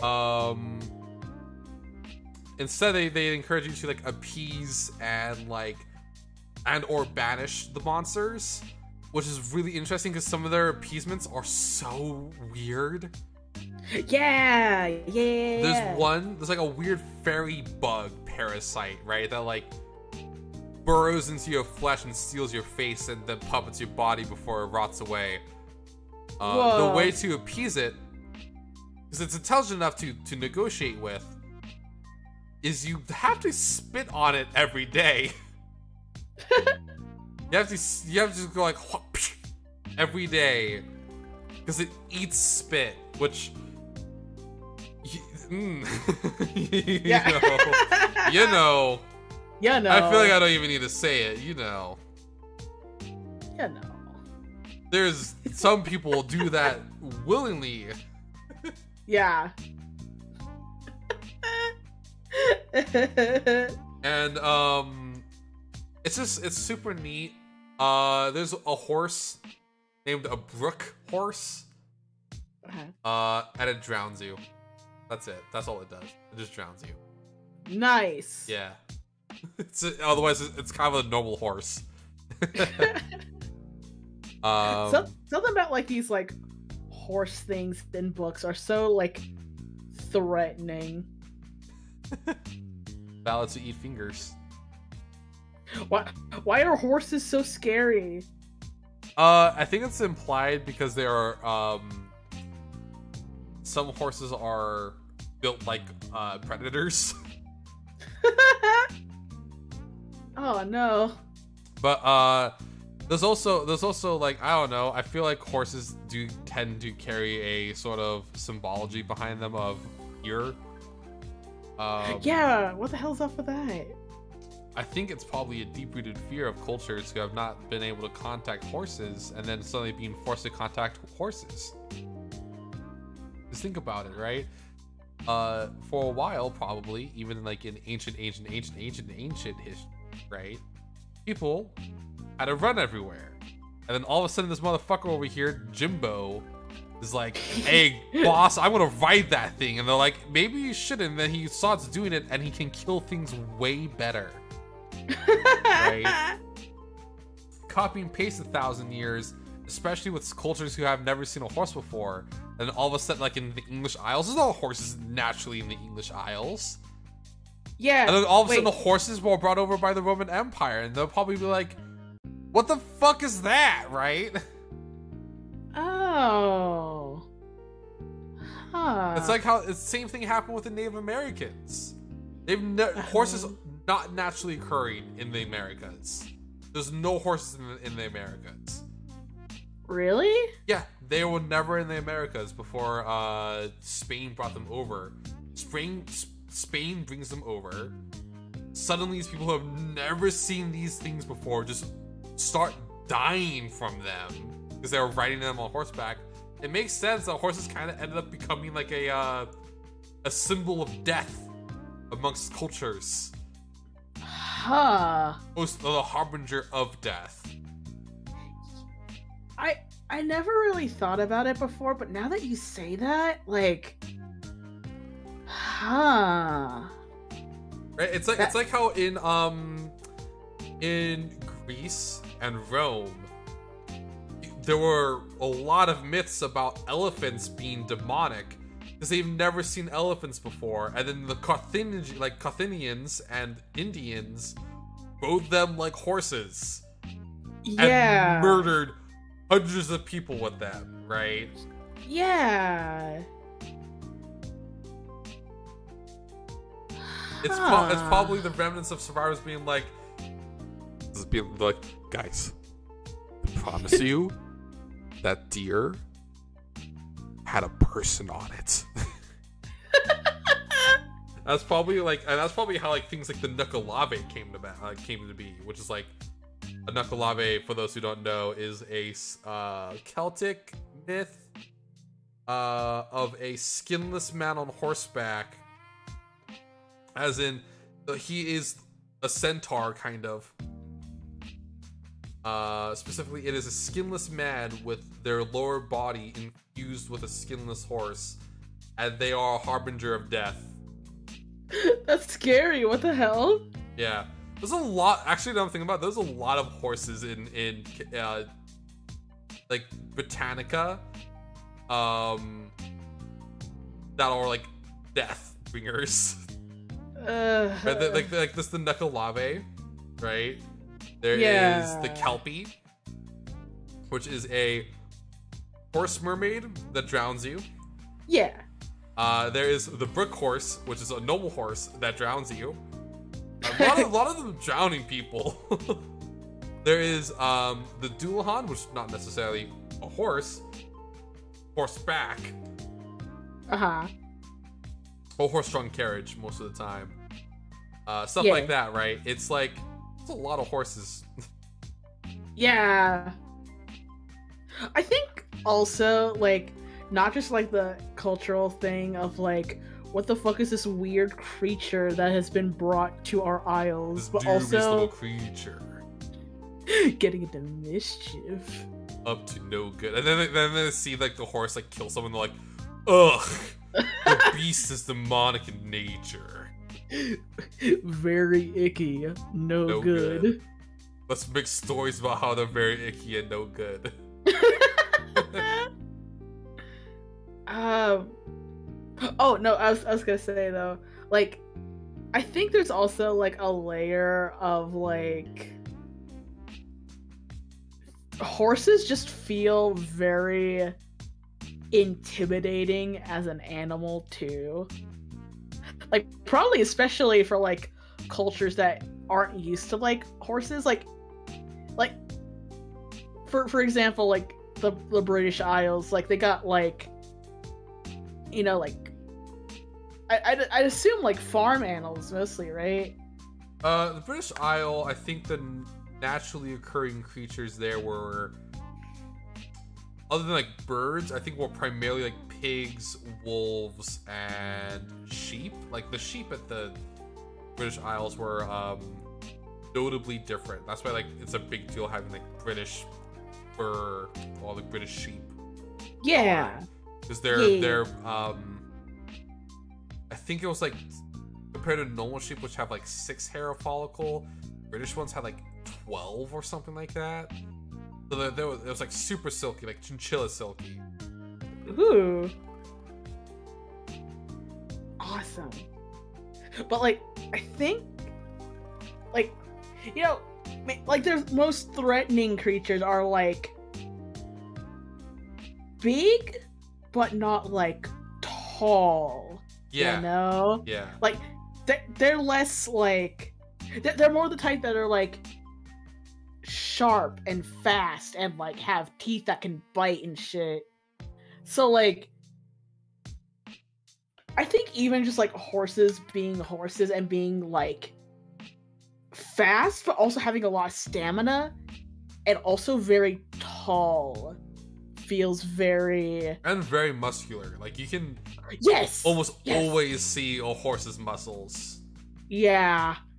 It feels very like off-putting. I can see what you mean with that, yeah. Yeah. You know what I think it kind of feels like, in a sense? Have you ever seen like those what's it called? Like the Google AI generated images? Yes, I think I have. Yeah, like sometimes you get ones of like they're kind of based on animals, so you can kind of see like the animal form, but like it's just really uncanny and off-putting because it's so almost right but very incorrect at the same time. Yeah. That's what horses feel like in real life.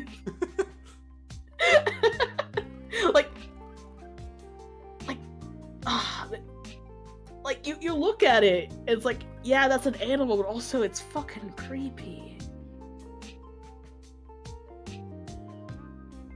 Horses are mistakes. That's the moral of the story tonight. Yeah. Aren't their whole like legs like bones or something? Well, I mean, most creatures, most creatures' legs are made of bone. I think you meant that most of their legs are fingers, which yes, yeah, they are. Yeah. They are in fact. Horses, the majority of their legs are fingers, and they walk on their toenails, which is one reason why when a horse breaks his leg, it tends to need to be put down. It's because it's basically breaking its hand. While not super apparently mechanically intensive, it's intensive enough to the point where if a horse breaks its leg, it's most likely not going to be able. Yeah, that's fucked. Horses are fucked up. Yeah, horses have kind of been like dogs, kind of were like genetically ruined by humans. Because one big thing is that horses actually riding horses is relatively a new thing. Horses for the longest time, like all the way going, like I'm talking about like going all the way back to like Greece, right? The reason why you never see people riding horses myths instead they only use chariots is because horses were too small to actually hold a human. It's only until recently that horses actually got to the size where you can ride them on their backs. Horses are not meant to be as big as they are. Really? Yeah. Oh no. That's why their legs are so fucked up. Huh. So it's people's fault. Yeah. You fucked up a perfectly good part of nature. Yeah, I mean, it's kind of is whatever. You know, it is what it is.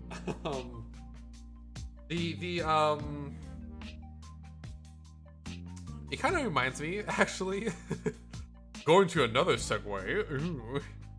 Yeah. So I just wanted to talk about this, at least before we end, I guess. Get us out of the horse topic.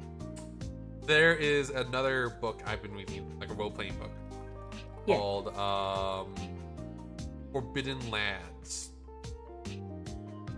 Uh-huh. And Forbidden Lands is a role-playing game that's kind of like an attempt to go back to the more classic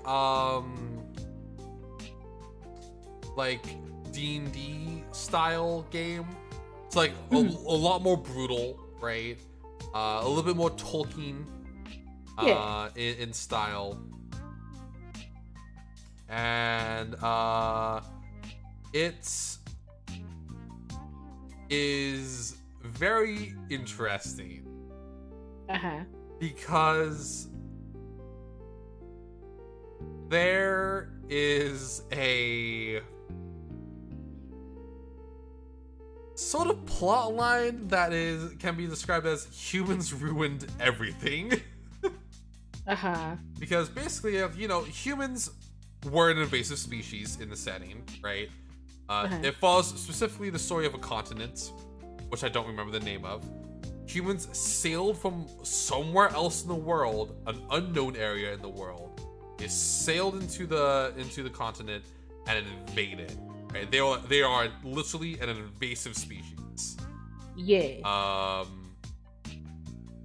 They got one human warlord got so desperate that they started to summon demons. Oops. That's and no that good. caused the end of the world. Oops. That's no good. So that's right, this game is actually post-apocalyptic. That's why it's called the Forbidden Lands. It's because the land is forbidden because the world ended. Ooh.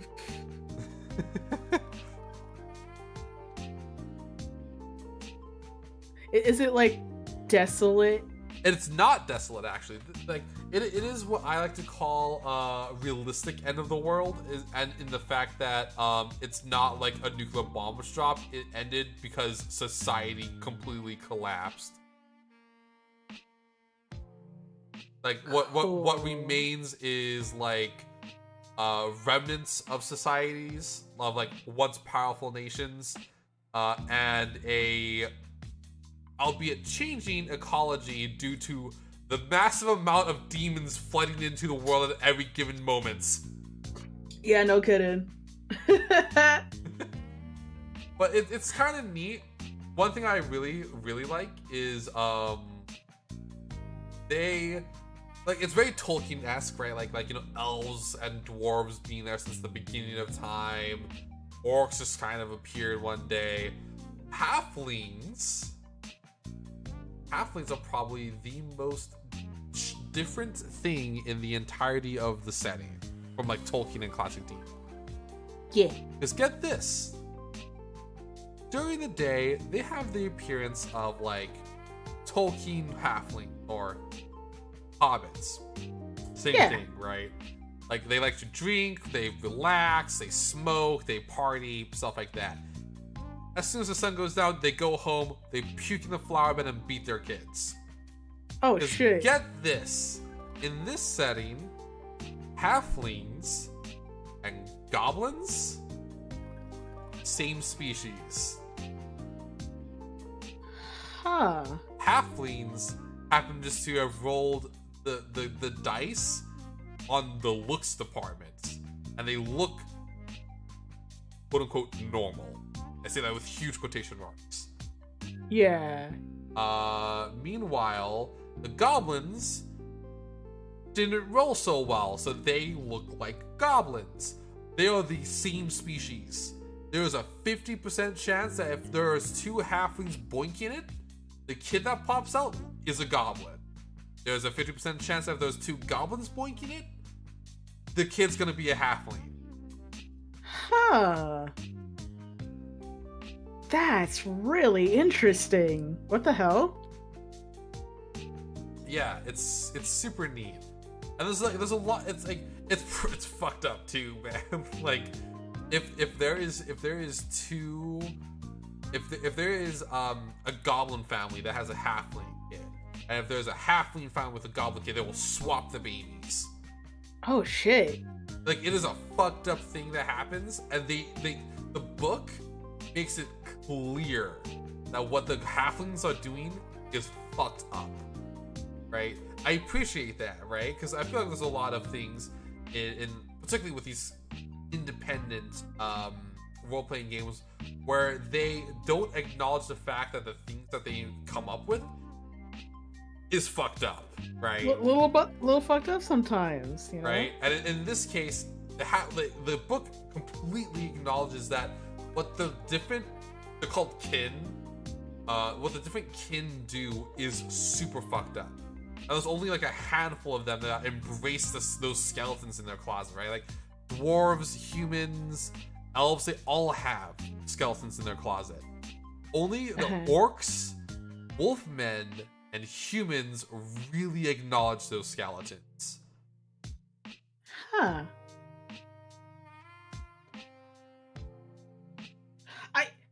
I appreciate orcs in general. Yeah. From what you've described, I want to assume that like orcs are written well in this setting. Yeah, I mean, they're still a little Tolkien-esque in the fact that they are quick to violence and a little bit more tribal. That being said, they have their own society, even if the other quote-unquote higher races, and they say like that's a thing the dwarves and the elves arbitrarily made up to make themselves feel better. Even if the quote-unquote higher races don't think what the orcs do is society, they have like a pretty advanced society. They're just like the ogres from Shrek.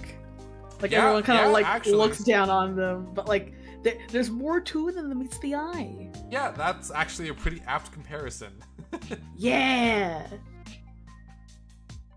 Man, oh, I was talking about this with Kalmata like literally yesterday. Like, I wish there was more of this kind of like sentiment of like stories that tell the message of you are still a complex, worthy, and lovable person, even if you are someone or something that society deems lesser for stupid, arbitrary reasons.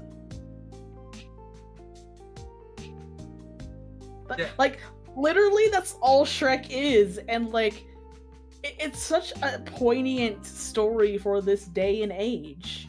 And like, everyone just memes on it when it's like actually super like impactful. Makes me a little sad. Yeah. Anyway, that's my tangent. It's all good. Like, it's just I just think it's super neat how they handle the orcs, humans, and goblins are the most hated in the setting when it comes to the other races. the orcs, humans, goblins, and kind of wolf humans, but there are also maybe demons. The orcs, humans, and goblins in the setting are also the most open with their faults. Right? They acknowledge their faults. In fact, the orcs see faults, so like scars, beauty marks, things like that. Is that the Frog Prince? Oh, yo, it's Frog. Hello. Go to sleep, you goobus.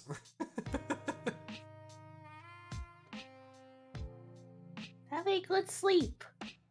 Yeah, it's super neat, right? I appreciate the fact that they like the orcs, right? They view like scars and stuff like that as something to cherish. Yeah. Like physical deformities, especially if an orc can get over said physical deformities, is seen as a thing to be prideful over. Yeah. And a thing to be loved amongst their society. I love that. That's awesome. Like, the biggest thing that they value is courage and the want and will to try. The thing that they hate the most is cowardice. So like if you give up in a fight, that will cause you to be shunned. Not because you for instance, like if you're born with like a deformed hand, they will work to make it so that you can still function within the society. And like dwarves and stuff, not that good people, not really that good, right? If you're a deformed dwarf, you're gonna be shunned and ostracized. Man, what the fuck? And I think and like I said though, right? The dwarves have a whole lot of skeletons in the closet that they refuse to acknowledge compared to the humans, orcs, and goblins. Goblins. Gaboblins. Gabooblins.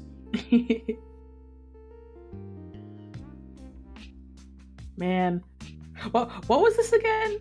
It's a game called Forbidden Lands by Repress, I think it's called. I'm going to Google this so I can look it up later. Yeah, it's called Forbidden Lands RPG. And the previous game I was telling you about like trying not to fight the monsters, they're called it's called Bison. And I think it's by the same company actually.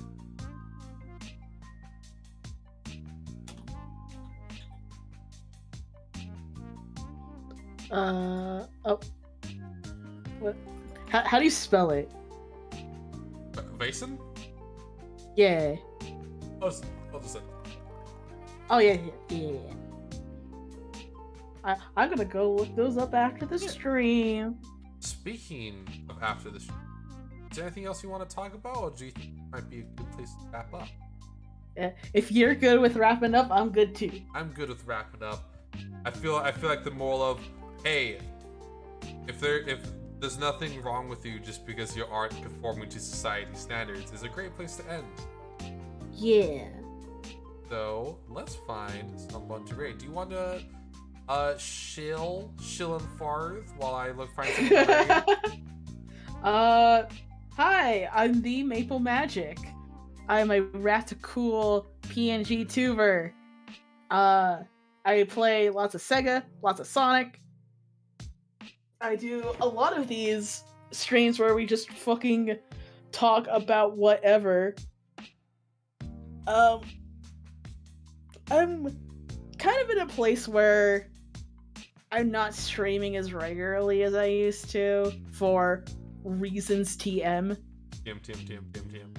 TM. But I do appreciate every follow that I get. I have my big thing currently is playing through every single round of Shadow the Hedgehog. So if you are dumb routes. Isn't it like 50 different routes? How naive you are. Is that a low number? Try 326.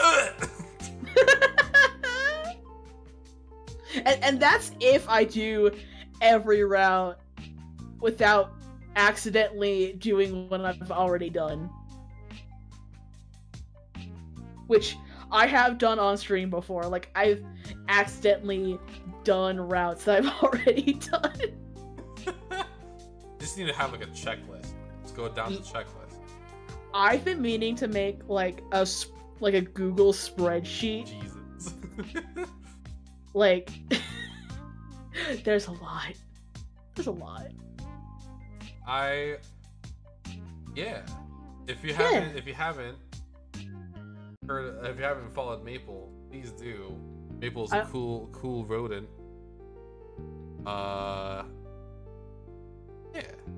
Yeah. Thank you everybody for the follows and stuff like that, even though I know it's a bit late for a lot of people. I appreciate everyone who followed and attended, especially if you're new here. I found a VTuber. I've rated them before, I think. I don't remember them really, so here's hoping it's not the situation. Yeah. Let's start the raid. Probably streaming tomorrow. They don't have work tomorrow. Oh, nice. What time? I don't know. Probably before 7. Probably my usual time's like noonish, maybe. Yeah. EST. So, I hope you all have a wonderful night. Make sure you get yourself some sleep and something to drink, and I'll see you all next time.